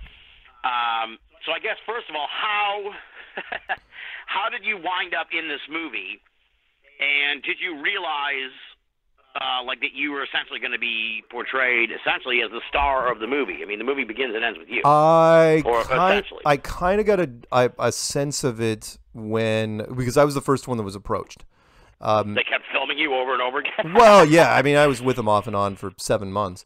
But yeah, I was the first one they approached. It was a small production team out of Los Angeles who called me and flew up to Seattle, and they said, hey, we'd like to talk to you about this. And the director met with me, and we were having pizza. I think we were maybe talking like 30 minutes. It's like, you know what? Let's break the camera out. Just start shooting a few things to see, and they took that footage back with him to LA, and then he's like, you know what? Let's start talking to more people. Who can we talk to? And, you know, they had me track down Patricia and Bob and Jaron and Chris Pontius and those guys. And when did I know I was going to be the main focal point? I did, but nobody thought I was going to do anything, including the producers themselves, because when it comes, you never know what's going to resonate with people, with the general public. And so, for example, we debuted at the Toronto Film Festival, and people don't understand how many films get made on an average year. We're not talking about straight to DVD stuff. I'm talking about films that you never see the light of day. And so 3,000 films, 3,000 films were submitted to Toronto. Out of those, they picked 100, which they showed during the festival. And out of those, maybe if you were really, really good, you cracked the top 10. And we did every time. And out of those, maybe just a handful get picked to get purchased by a distributor. Otherwise, you're just in a film festival. And none of the producers had any faith at all. They're like, no, we probably won't get into film festivals. And we got into every one of them, as far as I know. And they said, well, it's never going to, you know, even if we get bought out at all, it'll take a year and a half, 2 years. And it was picked up almost immediately by iTunes and YouTube and Amazon. And then finally, a few months later, Netflix got a hold of it. And that's when it took off. Because apparently if you're under the age of 30, you have Netflix. It's the best bang for your buck if you're you know, cheap for media. And then it started trending. And it started trending even harder and harder to where it was doing really, really well. And so, yeah, that's when I started getting them emails like, oh, you're the star of the movie. It's like, oh, wow. And yeah, I'm IMDb and the whole 9 yards. But I knew I was a big part of the movie, but I didn't know that the movie was going to do anything. So I didn't care. But I was flattered. Well, that's good then. You didn't really alter your behavior, so to speak. No. I was, I didn't, I mean, seriously. I mean, and even after it came out, look, you know, for documentaries, you don't get paid to do the documentary, but it did open up doors to do other things. I mean, it got me more interviews. In fact, my interviews started getting younger and younger. Tomorrow morning, I'm doing another high school out of New York. It's amazing how many universities and high schools I've done. I've done junior high schools. I've done those, mostly because there was a 12-year-old kid who asked me a question in the movie, and I didn't yell at him. I was actually applauding him. It's like, good for you, you know, that you're showing up, skipping school, and doing this conference. Yeah. But yeah, it was a wonderful experience. Would I have changed a few things? Yep, I probably would have changed a few things. Yeah, that was kind of. I don't have like specific moments or anything like that to embarrass you, but it's like I'm just like if the roles were reversed, I guess you could say. If they made a movie about me, I'm just so self-conscious about shit. I probably would cringe like left and right. It's like, oh, why did I say that? Like, why did I? So was it kind of like a maddening experience too? Well, for me, it wasn't a I wasn't too worried about me because I treat everything like it's recorded anyway. So and I knew what they were going for. With most producers, you just try to narrate as much as humanly possible, and hopefully they can get a few sound bites out. The only things that I was really worried about was that they didn't towards the end, the producers did not like us. And it's not that they didn't like the people. I got along with them just fine. You know, I had dinner with them and hung out with them. It was fine, but they didn't like the topic. And what really changed was when they went to the conference and they saw that there were kids at the conference, and they were really, so, you know, the old saying, it's all fun and games until the kids are involved. And that's what happened. They at that point, they wanted to turn the movie in a certain way to make their stance absolutely clear, which was they did not believe in flat Earth in any capacity. But the thing was, the movie was already shot, and they didn't have enough money to shoot it again, so they decided that they were going to just do it in editing. So that's when they went after Jaron at the end and Bob from Globebusters and took a couple shots at me. But it initially was supposed to be just a neutral human interest piece. But inadvertently, while they were taking the shots at us, they were making us more palatable to the general public. the general public felt safe watching this movie because it wasn't 100% pure, uncut flat Earth. Every once in a while, you'd see a scientist or an astronaut or a psychologist. And I sat in these audiences. I went to some of these film festivals and be like, oh God, thank God, okay, not enough flat Earth. Okay, his psychologist is saying something. I have no idea what he's saying, but he's making me feel good. Okay, it's flat Earth. I don't think I can take it. And it would be this big roller coaster. By the time they got to the end, the audience was in rough shape, but they didn't leave. They had a lot of questions, and that's where it became the biggest Trojan horse ever for us. There were so many people that asked questions because of that movie. So I have no regrets. So are you on good terms with the producers then, or is it kind of contentious? Well, you said they just stopped liking the subject, so it's like, so do they still like you? Well, the direct or you all, because I guess what was the reaction? I mean, answer that question, but sort of tie it into the whole idea of what was because it doesn't make you guys look very good, overall. That's okay. It makes all you guys really likable. I liked all the people in the movie, but it doesn't make a very good case for the flat. No, it doesn't. But that's okay because you're not going to convince somebody in 100 minutes. And I knew this. It was really strange because I predicted after I saw it the first time. I saw it in a hotel in Toronto before I saw it on the big screen, and I said, yeah, flat earthers are going to hate it, but the general population is going to have questions. And what I didn't realize was that once it got into their head, because they were engaged, it's something about I shouldn't use the term brainwashing, but if you can engage a target for even 40 minutes, it's going to stick in their head for a while because they're going to try to resolve it. And so, no, you're absolutely right. The audience coming out is like, no, I'm not a flat earther, but I got questions. And the more questions they had, the worse it got. To where by the time, and so I know this because my email load literally after it came out on Netflix, and I was already getting a lot of emails, my email load doubled once Netflix came out.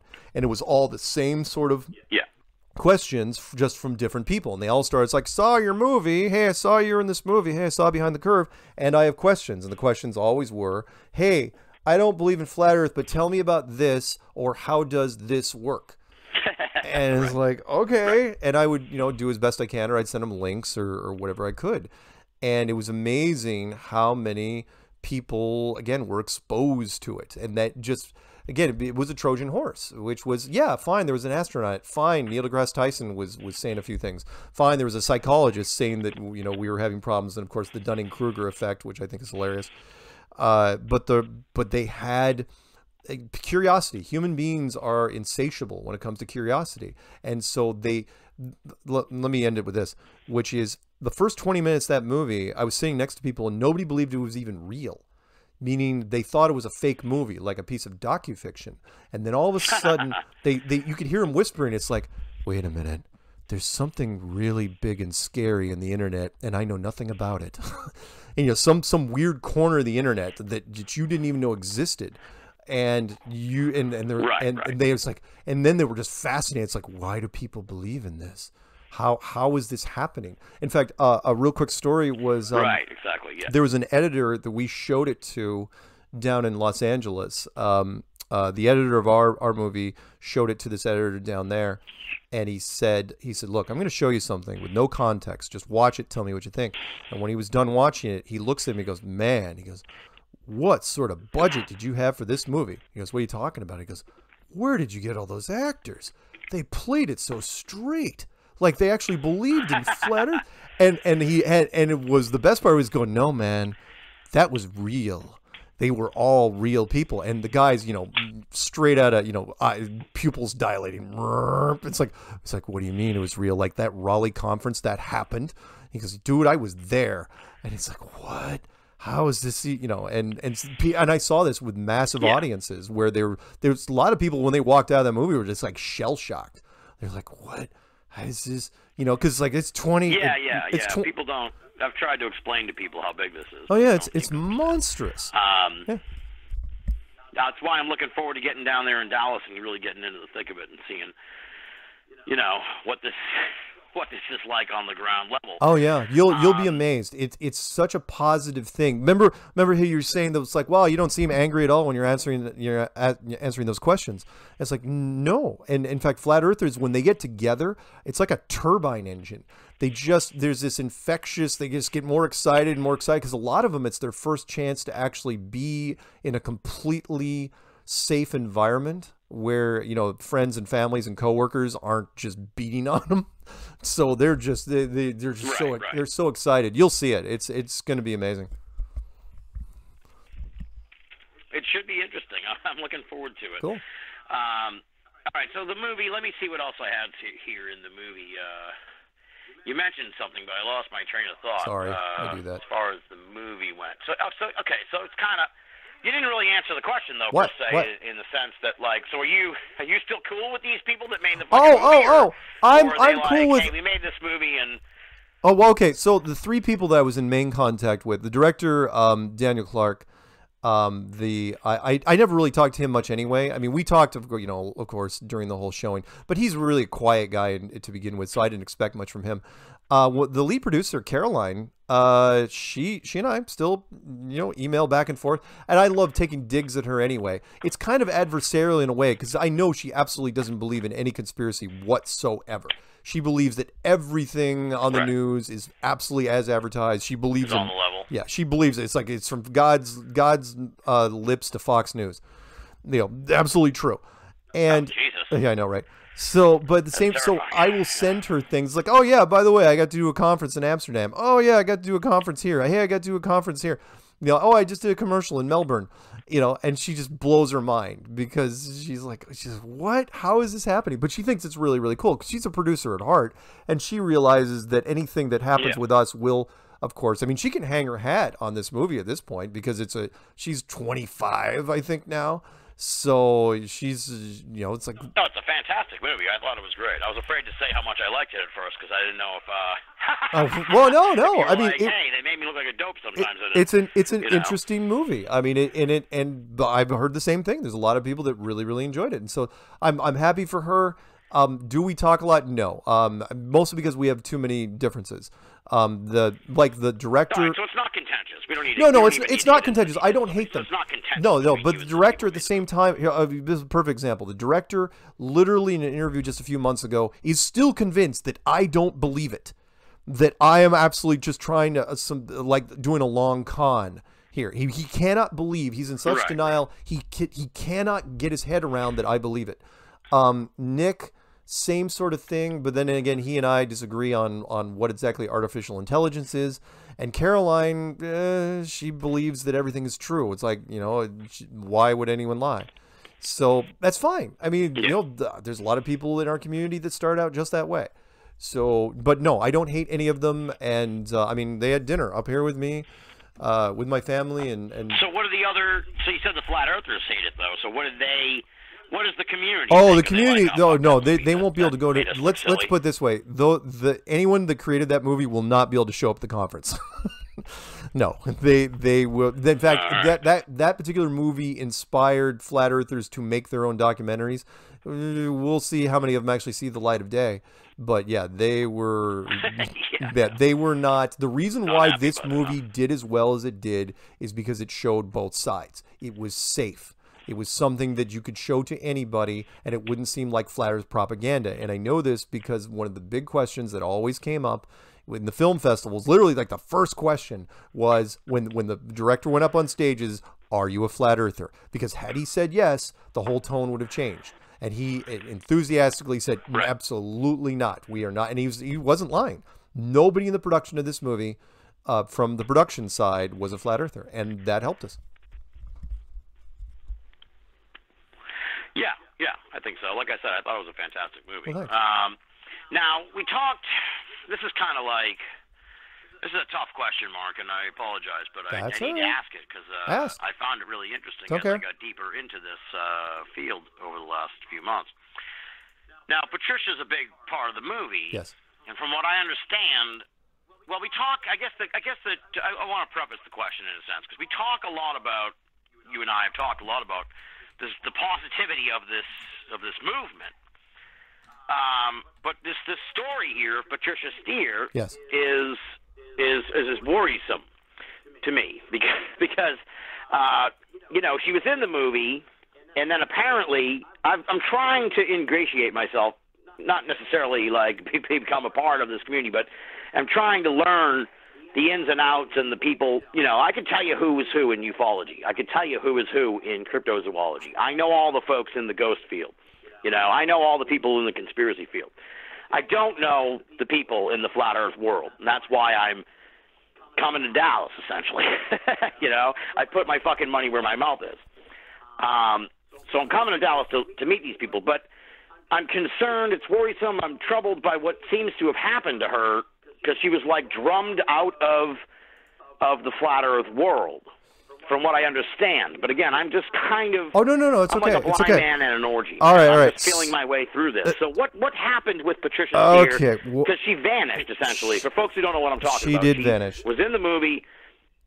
She was essentially your co-star, for lack of a better term. Yeah. And I guess like sometime at the beginning of the summer, she just pulled out of everything and dropped off the internet. Yep. So what is the story? The short version is this, is that when it comes to the internet, if you're going to put yourself out there and you're going to literally bare your soul and you're going to make your information public, you have got to put a big suit of armor on around your ego, because the trolls are the trolls are everywhere and they're horrible. Not to quote the very talented young blonde girl, but haters gonna hate,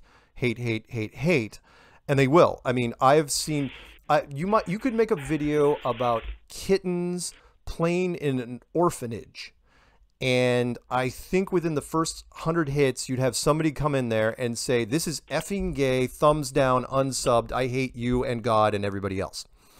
Literally, I'm not kidding. That happens all the time. And the problem is Patricia read every single comment that was ever posted on her videos. And I was watching her do this when she only had... Oh, God, that's bad for you. Oh, my God. Exactly. I told her, I go, look, you've got 20 videos. What happens when you hit 50? What happens when you hit 100? Are you still... If you don't stop reading these comments, because it doesn't matter. If you know how it goes. If you have 10 wonderful comments, you're great, you're wonderful, right. You give me so much hope. And then, you suck, you should die. That's all you're going to focus on. You don't care. You don't care about the other comments. Right, exactly. And I said, if you keep doing this, you're going to snap.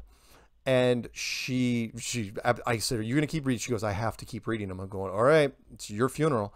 And eventually, when she got, I think, over 200, she had a particularly bad week where the trolls were just, I mean, it wasn't they were just posting in comments. They were making videos about her, calling her ugly and a man and fat. Right. I mean, this is, I guess partially, I think, and I don't want to interrupt this go ahead, too much, but I think what people need to understand, in a sense, as a side sort of line to this whole conversation, is that, like, from what I can gather, this flat Earth thing exists predominantly, like, in the universe of YouTube. Most right? of it is, like yes. where the conversations are had. Yeah.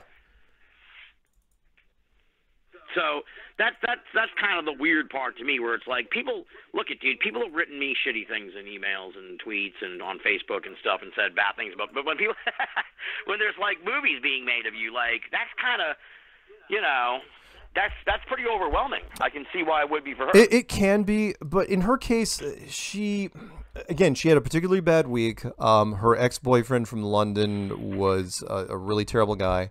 And he was saying bad things about her. She was just getting compounded with just too much. It was overwhelming for her as far as the trolls. And yes, the movie amplified it. Absolutely. She was getting a lot more. I mean, you got to remember, she was a triple threat.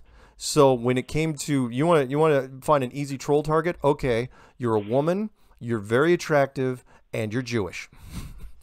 You're in so much trouble for these things. And she didn't even have a last name that was overtly Jewish. And she was still catching crap, and so what happened was, there was a series of videos that were made during the week, and she called me and she goes, look, I want to shut it all down. And I through some quick talking on my part, I said, look, just turn off likes and dislikes, turn off the comments, leave the channel. You're fine. You'll be fine. You know, just take, you know, she didn't want to do it. She didn't want to keep dealing with the trolls. And the trolls smelled blood in the water. And so they did a wellness check on her house. Now, granted, it wasn't like a swatting. It was just a wellness check where the cops show up at your door, you know, just asking if you're okay. But still, dude. But they did it within. This is the part that terrifies me. Yeah. Mark, this is like the part that terrifies me in a sense about even, and like you should.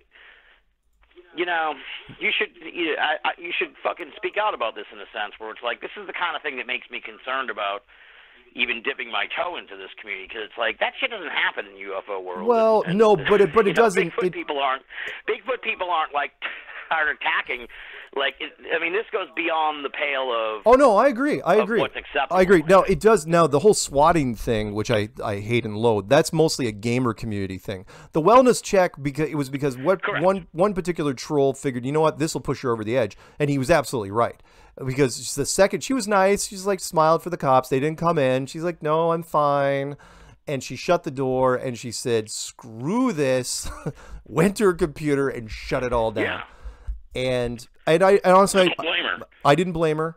You know, I understood, and I know that, you know, she perception is a big thing for her.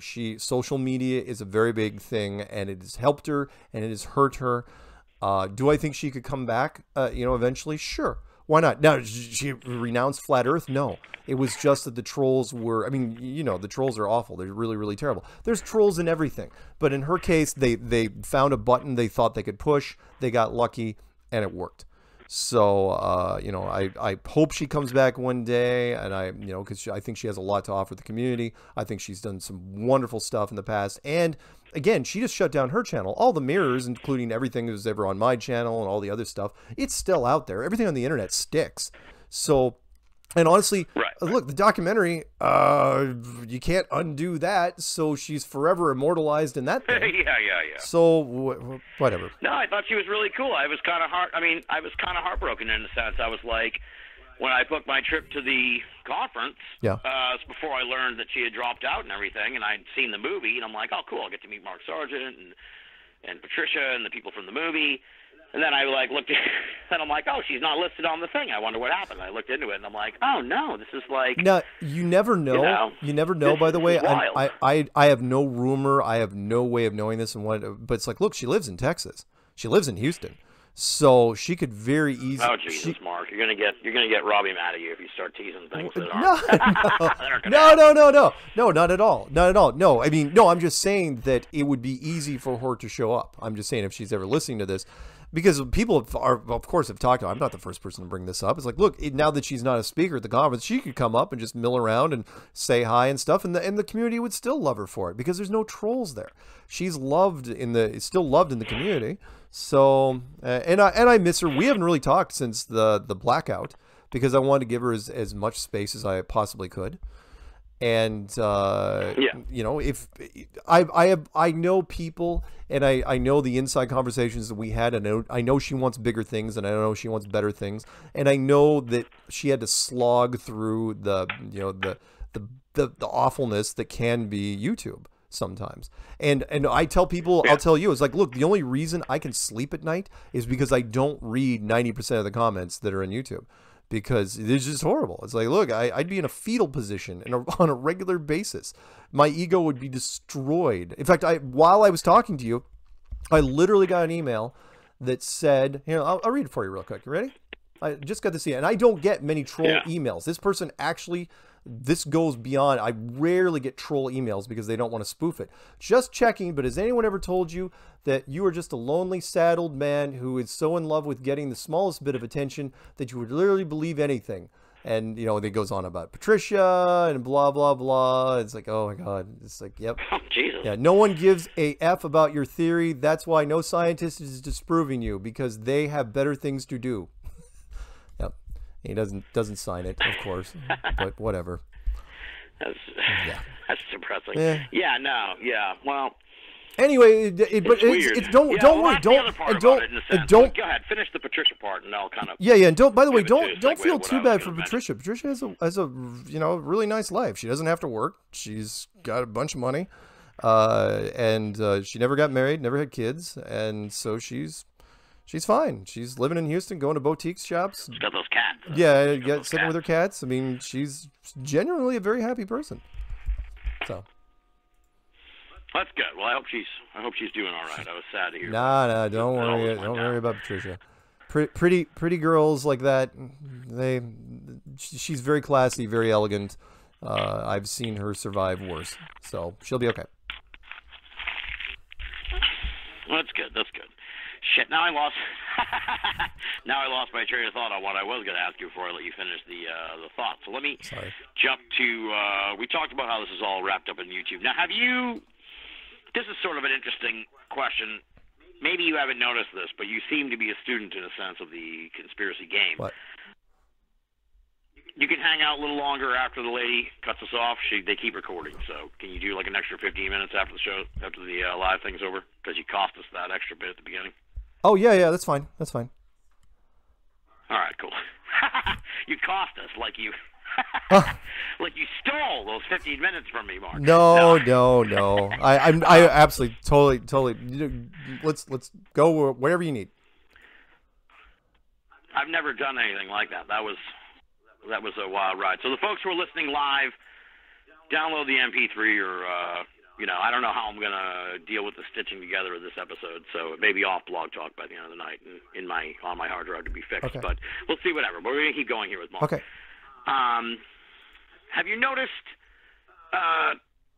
similarities between the Flat Earth community and the QAnon movement? Because I have.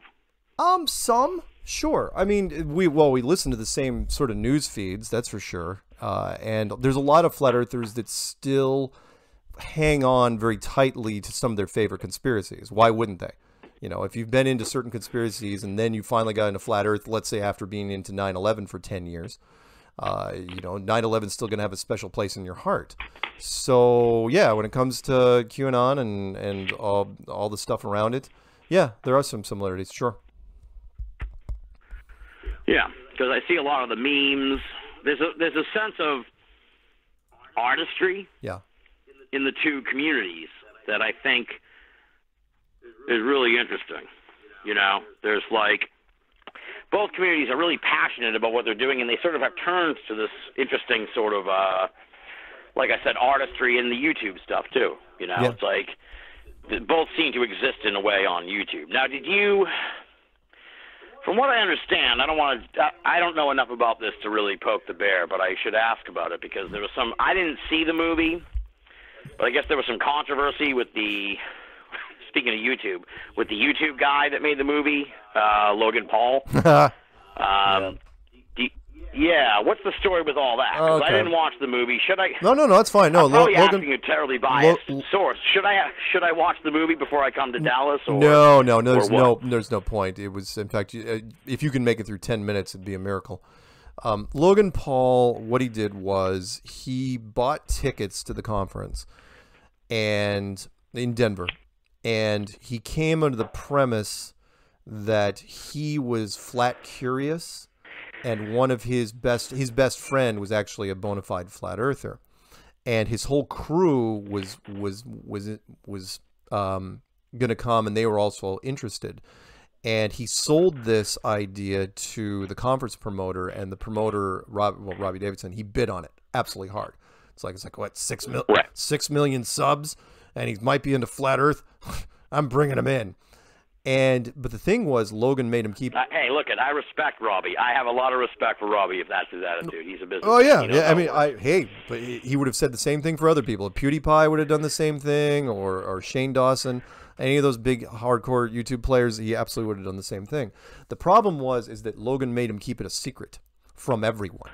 He said, "You tell no one, and I will." And the thing was, he said, "Oh, I'll do promos. I'll show up at this. I'll show up at that." And then Logan started breaking promises up until the event, and we still didn't know. We literally had no. And Robbie was letting us speculate it, and was fueling VIP tickets, and the hype was creating more hype. And it was like, by the time we were done, we thought it was Will Smith. Honest to God, thought it was Will Smith. And then because what he was saying, like some big celebrity was going to be there or oh something? yeah he said it was going to be a big celebrity who was going to be there. and he was saying, and the person was a musician and an actor. And it's like, wait, Logan Paul. Yeah, I didn't know he did those things. Exactly. It was like, we just fueled off of this. It's like, okay, who is it? And then what happened was, we didn't find out until the night before the conference. And when I found out, I had a different reaction for other people because I was one of the few people that actually knew who he was. I'd done research. I do internet research all the time, and I knew about his brother Jake. And through Jake, I knew about Logan and the whole Suicide Forest issue that he had a couple years back.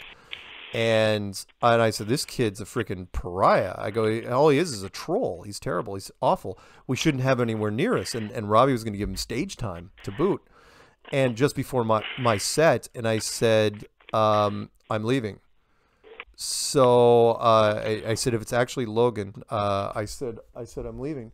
So that was it. I just got on a plane and I got out of there.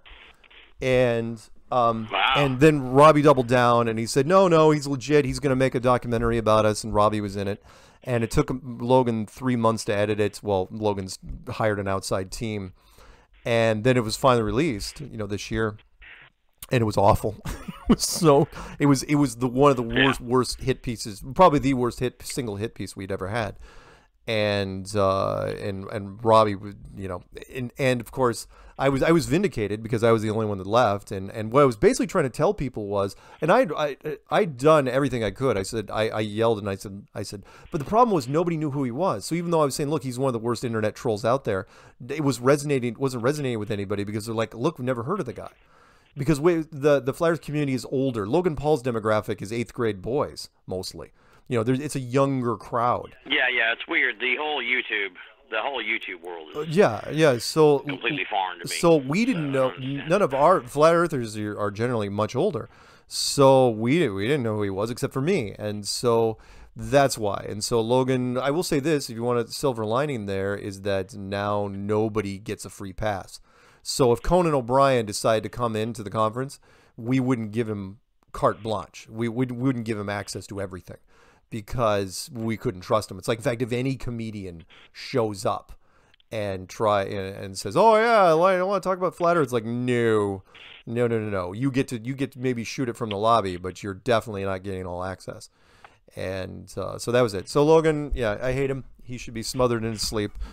And wow. Oh no, the kids. Seriously, there are few people I can actually say the world would be a slightly better place if he was gone. The Paul brothers, right up there towards the top of the list. I think they're terrible examples of Americans, and I think they're even worse examples of human beings and men.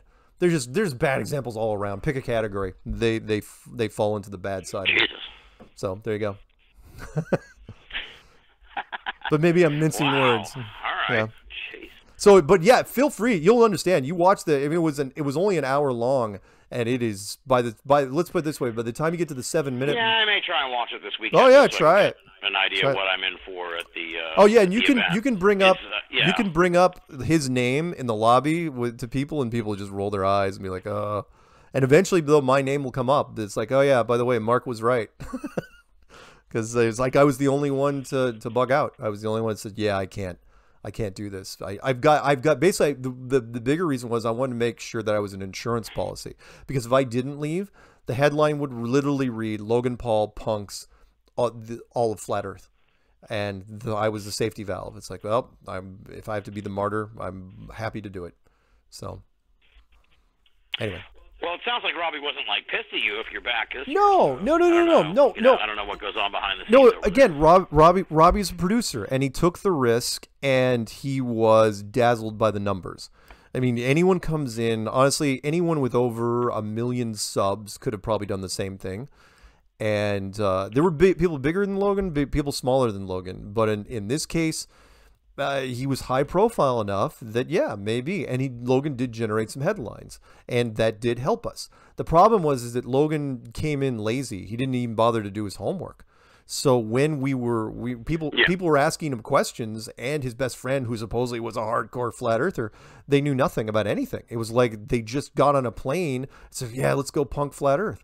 And they didn't know. They just literally, I mean, the Daily Beast they were the ones that kind of figured it out first. They were interviewing Logan outside, and Logan couldn't even string a sentence together. So they knew it. By that time, I was already on a plane, so I was fine. I didn't lose any sleep. That's a ballsy. That's a Bruiser Brody move. No, look, the kid. Look, when is the Scorpion and the Frog, and that is if the kid is done. He's never made a serious video in his life up until that point. Not one. It's like no, he's gonna do it. Yeah, it stands to reason he was gonna make a comedic movie. Oh yeah, it's like what in people are saying. Oh no, yeah, he'll actually do a legit piece this time. It's like based on what? It's like he has nothing backing it. Plus he is seriously about as sharp as a bag of wet hair. I mean, he's one of the dumbest celebrities I've ever heard of in my life. Sorry, I don't want to keep going off. I could talk about this kid all day. Better be careful, Mark. You're gonna get one of those takedown videos like they do. Oh, they do takedown videos? Isn't that the big thing on YouTube where they just shit on someone for like 10 minutes and they. Oh, bring it. And they bring receipts, as the kids say. Yeah, but whatever. I would. Yeah, Logan's half my age. I would love to scrap with Logan. Although I wouldn't. I mean, I'm too old to do a boxing thing. How about? Isn't he like a boxer though, dude? I wouldn't fight Logan Paul. No. I know. Like, if I'm playing, I'm playing for keeps. Dueling pistols at dawn. Pick your sidearm. That's how I do it. Let's just go for broke. Winner buries the loser. Drop mic. There you go. Now, I got another kind of tough question for you. How much? This isn't the tough part. This is the precursor. Yeah. How much have you looked into the history of all this, the flat Earth theory? Because, like as I said, I've done pretty decent amount of research into the deep history. How this started, like the. Oh no, not as much as you might think. I followed because I mean there wasn't that much. When I first looked into it, I went as far back as the Orlando Ferguson map. Really, that was really where I won. That's what I kind of based my early models off of, the 1830s model. So going all the way back, all the way back. Ancient cultures, of course. I've looked at the ancient cosmology drawings. Yeah, no. I'm talking about the modern one. You kind of hit, Yeah. I mean, I've. So do you sort of? Go ahead. No, go ahead. Well, I was just going to say, do you have an understanding sort of how this has evolved over the last, let's say, 200 years? Because it really, the flat Earth movement we're talking about now began back in like 1830 with Stanley Roboto, also known as Parallax. Yep. So have you kind of followed how it went since then? Sort of. I mean, you got to remember that back then, I mean, the optics of the day and the technology that we had really hadn't progressed, really hadn't evolved until recently, which is why when I tell people, it's like, look, all the old stuff, including the original or the Flat Earth Societies of only 5 years ago, I said up until that point, if you treat it like software, that would be Flat Earth 1.0. And since social media came out, we're Flat Earth 2.0. So we don't even, a lot of us don't even look at the old stuff, to be honest. It's like, look, just grab whatever the highest tech thing you have it is and just head out and start doing your own tests. True. I mean, I mean, I know some of it, but not enough to where and I don't want to sound callous, not to where I even care, because the early optics tests, what does that do against someone with a Nikon P1000 that just came out last year? I mean, it's night and day compared to what we can do, like putting an infrared filter on a plane. The planes that didn't exist. Now we have tools. The reason why Flat Earth has resonated, it's not just social media. The reason why it spread so quickly, it isn't just the explanation is easier to understand than the heliocentric model. It's because we have tools now, the information tools and technology tools that are so much better than what they used to be back in the day. But go ahead. Right. Well, I guess the point I'm trying to make, this is the now we're getting to the tough part. Yeah. From my understanding of how this has evolved over the last 200 years, is that like everybody who becomes the face of this thing, it never ends like well for them. It's almost like a curse. Like every person who was a prominent promoter of the flat Earth theory winds up like it just goes to hell. You know what I'm saying? It just goes to hell. I was wondering if you knew about I did what I've come to call sort of like this curse. The curse like of flat Earth. Person who was the face of flat Earth, like bad sort of. You know, they lived. One person like ended up going to jail for a few years. Another person's like house burned down, was left with nothing. Oh, wow. Another person was so overwhelmed he could have used the internet. Samuel Shenton in the '60s, you know, was so overwhelmed with correspondences that like he essentially got sick and was, you know, living in this hellacious. I shouldn't laugh, but he was like overwhelmed by this stuff, and it completely exhausted him. That was the word I was looking for. But yeah, I'm just wondering, you know, two people they formed a city in Illinois, where they actually taught flat Earth in the classrooms, and this was like in the early 1900s. And both of the people, the original guy who founded the city, and then the guy who succeeded him, they both like were eventually ousted in this like ridiculous scandal for both of them. So it's just, to me, it's like there's a cycle I'm seeing here, and I'm genuinely wondering if you knew about this, and if this, you know, maybe I'm telling you about it now, and I'm you are trying to warn you, but you are telling me about it now. This is what I've seen from the last 200 years. It doesn't, and thank you for telling me, by the way, and I didn't know. It doesn't really surprise me, though, back in the day, because I don't think they ever had the chance, because of the media that they were limited to, of hitting any sort of critical mass. And as far as me putting myself out there, I still am a big believer that everything's for a reason. And I absolutely tried to hide from this thing and played it as low-key as humanly possible. Meaning, in the beginning, all I did was I made a series of videos, and I said, look, shoot it down. I'd love to get shot down so I can kill my YouTube channel and be done with it. And put my name and my phone number, and I tried to be as transparent as possible, and any history. You know, I put everything out there I had. It's like, you're not going to be able to dig up any dirt on me. You know, there's no weird things in my past that they're gonna do anything. I'm not gonna be. I wasn't even monetizing for the longest time, so I'm not gonna get hit for fraud or anything like that. We don't have a church or robes or chanting or a Bible, so it's not like I can be really painted into like a cult type thing. So for the most part, we're pretty insulated. You know, is it possible there could be a curse of flat Earth and something bad could happen to me? Sure. I mean, I always think when I go into the conferences that there might be some nut that, you know, is so pro science that it's like, oh yeah, if I kill Mark Sargent, you know, maybe it'll stop the flat Earth. It's like that. Oh God, no! I hope that's I don't. No. I don't think that. I don't. Yeah, no. I just mean like, I feel bad at sort of foisting this on you. You should read Christine Garwood's book on the history of the flat Earth theory, because that's where I learned about all these people who were. Like I said, you're like the sixth generation of this, and as I'm reading it, every time the flat Earth comes to prominence again, the person who brings it to prominence, like it ends up being the worst thing that happened to them. As strange as that sounds, well, and it's like part of it is, I think maybe because they live their entire lives and this doesn't get resolved. I hear you. I guess in a sense, are you prepared to live the next? Are you prepared to die with all the absolutely. I know. I'll even take it. History says that you're probably going to have. Let's end it on this, which is, I not only am I prepared for whatever it is, but everything. Let's do a retrospective really quickly.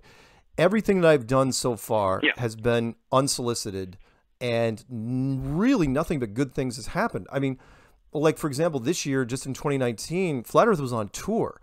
I've done conferences where they flew me out to, let's see, Los Angeles, UK, Calgary, Stockholm, South Carolina. I was supposed to do one in Ohio. I've got one in Dallas that's coming. Nice. Yeah, I know. Nice. I'm sorry, Auckland, New Zealand. Forgot about that. And then, of course, I got to shoot the commercial down in Australia. And again, I never picked up a phone. When it comes to putting myself in the line, I'm even proactive about that. Because people said, well, is there a way to prove, you know, is there something you can prove to science that will really help solidify the flat Earth thing? I go, well, aside from putting me in space, I suppose the astronaut suit challenge would work, which is, I say, look, you find any giant vacuum chamber, give me a NASA-approved spacesuit, self-contained on this tethered stuff, throw me in a vacuum chamber, hopefully with another scientist who don't want to die alone, and pull the switch. Tell me how I don't die. Tell me it doesn't happen, because the spacesuit cannot work the way it's advertised. And so what my saying is, like, look, am I willing to die for the flat Earth cause? Yeah, I am. I am, because I think it's right. It's that important. So if I didn't mean like you're gonna take a bullet for it. I just mean, look at, dude. I knew a lot of great people. Yeah. Stan Friedman, Jim Myres, Yeah. Brad Steiger. They're friends of mine. Yeah. They spent their fucking lives on this. Yeah. And they never found out any answers. Yeah. So, like, have you? With the I'm laughing out of nervousness in a sense, or like anxiety, but it's like, have you grappled? Because I personally have. I'm fine with whatever happens, but it's like, have you understood that? It's like you may never get to the bottom of this. Yeah, absolutely. Is the journey alone worth it? Yeah, it is. For me, it is. It has been just 4 years. The stuff that we have accomplished in the last 4.5 years has been amazing. Absolutely amazing. So would it be enough for me? Yeah. If my plane augured into the ground in a twist of fiery molten metal tomorrow, would I die? It's like, yeah, was that enough? Yeah, you bet. Because I've gotten so many emails from so many people that say just the idea, not even proven, just the idea of flat Earth was enough to change their life. It brought them back to a more centered sense of spirituality. It brought them back to a sense of purpose. It brought them back to, getting up in the morning and actually going out and what's important and what's not. And that alone for me is worth it. All just the people that have changed their lives for a concept that I didn't create. I just shone a light on it, a different kind of light. Yeah. So. I didn't mean to scare you. No. Are you kidding? No. That's legit, like, dude. Honestly, I'm just telling you what. No. I go like, in. Wow, this is pretty weird. No. I go into these things like all the conferences. We have security at all these conferences, and yeah, there's been a few threats over the years. Oh no. Yeah, no. But, I didn't. Yeah, no. I mean more just like. Oh, you mean like disappointing? No, none of these people were ever like fucking murdered. I'm just saying like. It wears on you. Oh, I got you. No, I don't. Like carry this question, this theory for decades. I mean, at least you're in a better position than some of these other people were because they didn't have the technology and everything. Like way earlier in the conversation, I mentioned how I was going to ask you like what was under the flat Earth, and you probably don't know the story apparently. Then Samuel Shenton, who was the guy in the '60s, who was like the main guy. He just got, and maybe this happens to you, he just got endless letters from people asking that question. Like, asking the basic questions I asked you at the start of the interview. That's fine. And it was like, that's fine. That for me, that is worth it. Absolutely for me. I get those letters, and some, I just direct. I mean, some I can tell that they're already on the journey, and there's plenty of resources. The big difference is they have access to so much content that most of the time, by the time I get back to them, I usually give them a grace period. And if they write me twice, that's when I usually get back to them, because there's so much content out there that by the time I get to them, it's like, oh yeah, I already found the answer to my question. That's the big difference now, to where it's a lot of it's. Yeah, like imagine being a dude like in 1965, getting a handwritten letter. Oh yeah, then you're screwed. You have to sit down and write this person back. Yeah. You can't just send like an FAQ to the guy and be like, well, here's how it works. So. Yep. There you go. Well, it's interesting. What should I expect in Dallas when I get down there? Bedlam. It's going to be amazing. All the speakers, they're going to be doing some great presentations. The lobby is really where the action is, though, because there's people. They don't want to sit in there. Always, at everyone. Yeah, they don't ever want to sit. And the bar afterwards, well, of course, in the bar, yeah. With a hotel like that, I think it's free. If you have a room there, you have free happy hour for like 2 hours. And we close the bars there most of the time. Fun. Great presentations, great exhibits, great little projects that people are working on.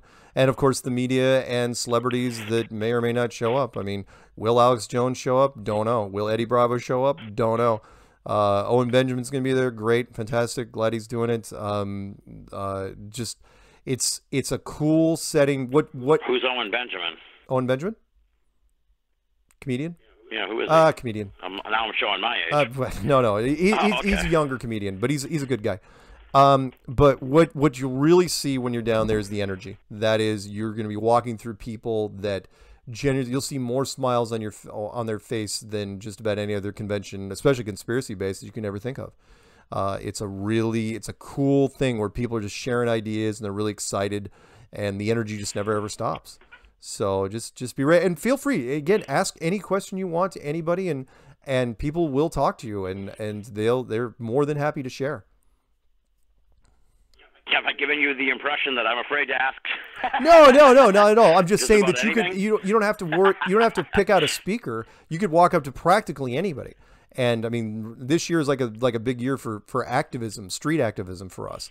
So we're already pumped up. I mean, I did activism over in Belfast and Dublin and Cardiff. They flew me over to do that, and it's fun. You know, What is that? You walk around, you hand out Yep, flyers? hand and out shit? flyers, you know, in front of a big banner. It says the earth is flat, and you'd be amazed how many receptive people walk up to you. And it's like, yeah, I got some questions. I mean, you don't get stuff thrown at you. You don't have people punching you. They're people. Yeah, of course, there's some science people. It's like, that's ridiculous. But it's like, of course. I thought the same thing, but now I don't. Yeah. All right, man. Well, I've taken up a lot of your time. You gave us some extra time. I really Oh, appreciate happy to do it. And, Happy to do it. This was an amazing conversation. I had people sending me messages in the middle of the show that were like, "This is wild. This is like classic Binnall of America." Well, cool. Can I do a quick? You know, I wanted to. Go ahead. Go ahead. Mark. Well, I was about to say, you go I'm ahead. doing something special for the conference. If anybody wants a free audiobook, because the audio apparently is such a backlog on Audibles that I'm not going to wait the 5 weeks. I'm just going to start giving it out, and when it comes out on Audible, it's great. But if anyone wants a free copy of the audiobook, all you have to do is go to tinyurl.com/FEC. That stands for Flat Earth Clue. So FEC2 audio. That's it. It's one click. You don't have to put your email in or anything. You did some immediate download. The zip file goes to your machine, and there you go. The book I just finished. There you go. Yeah. Are there going to be? Didn't I see something that are going to be copies at the thing? Yeah, the hard copy. If Amazon Fulfillment finishes their stuff, yeah, anyone that goes to the conference will get a free autographed copy of the hard copy of the book. But if we run out, I'm giving audio right. copies. So I'm hoping they all show up there in time. It's tricky, but we'll hope. Cross my fingers. There you go. All right. Well, I hope that you and I can at some point connect at the event. Yeah, absolutely. Just I really enjoyed this conversation. Yeah, make sure you grab me and just say, "Hey, it's me," and yeah, I'm happy to talk to you again.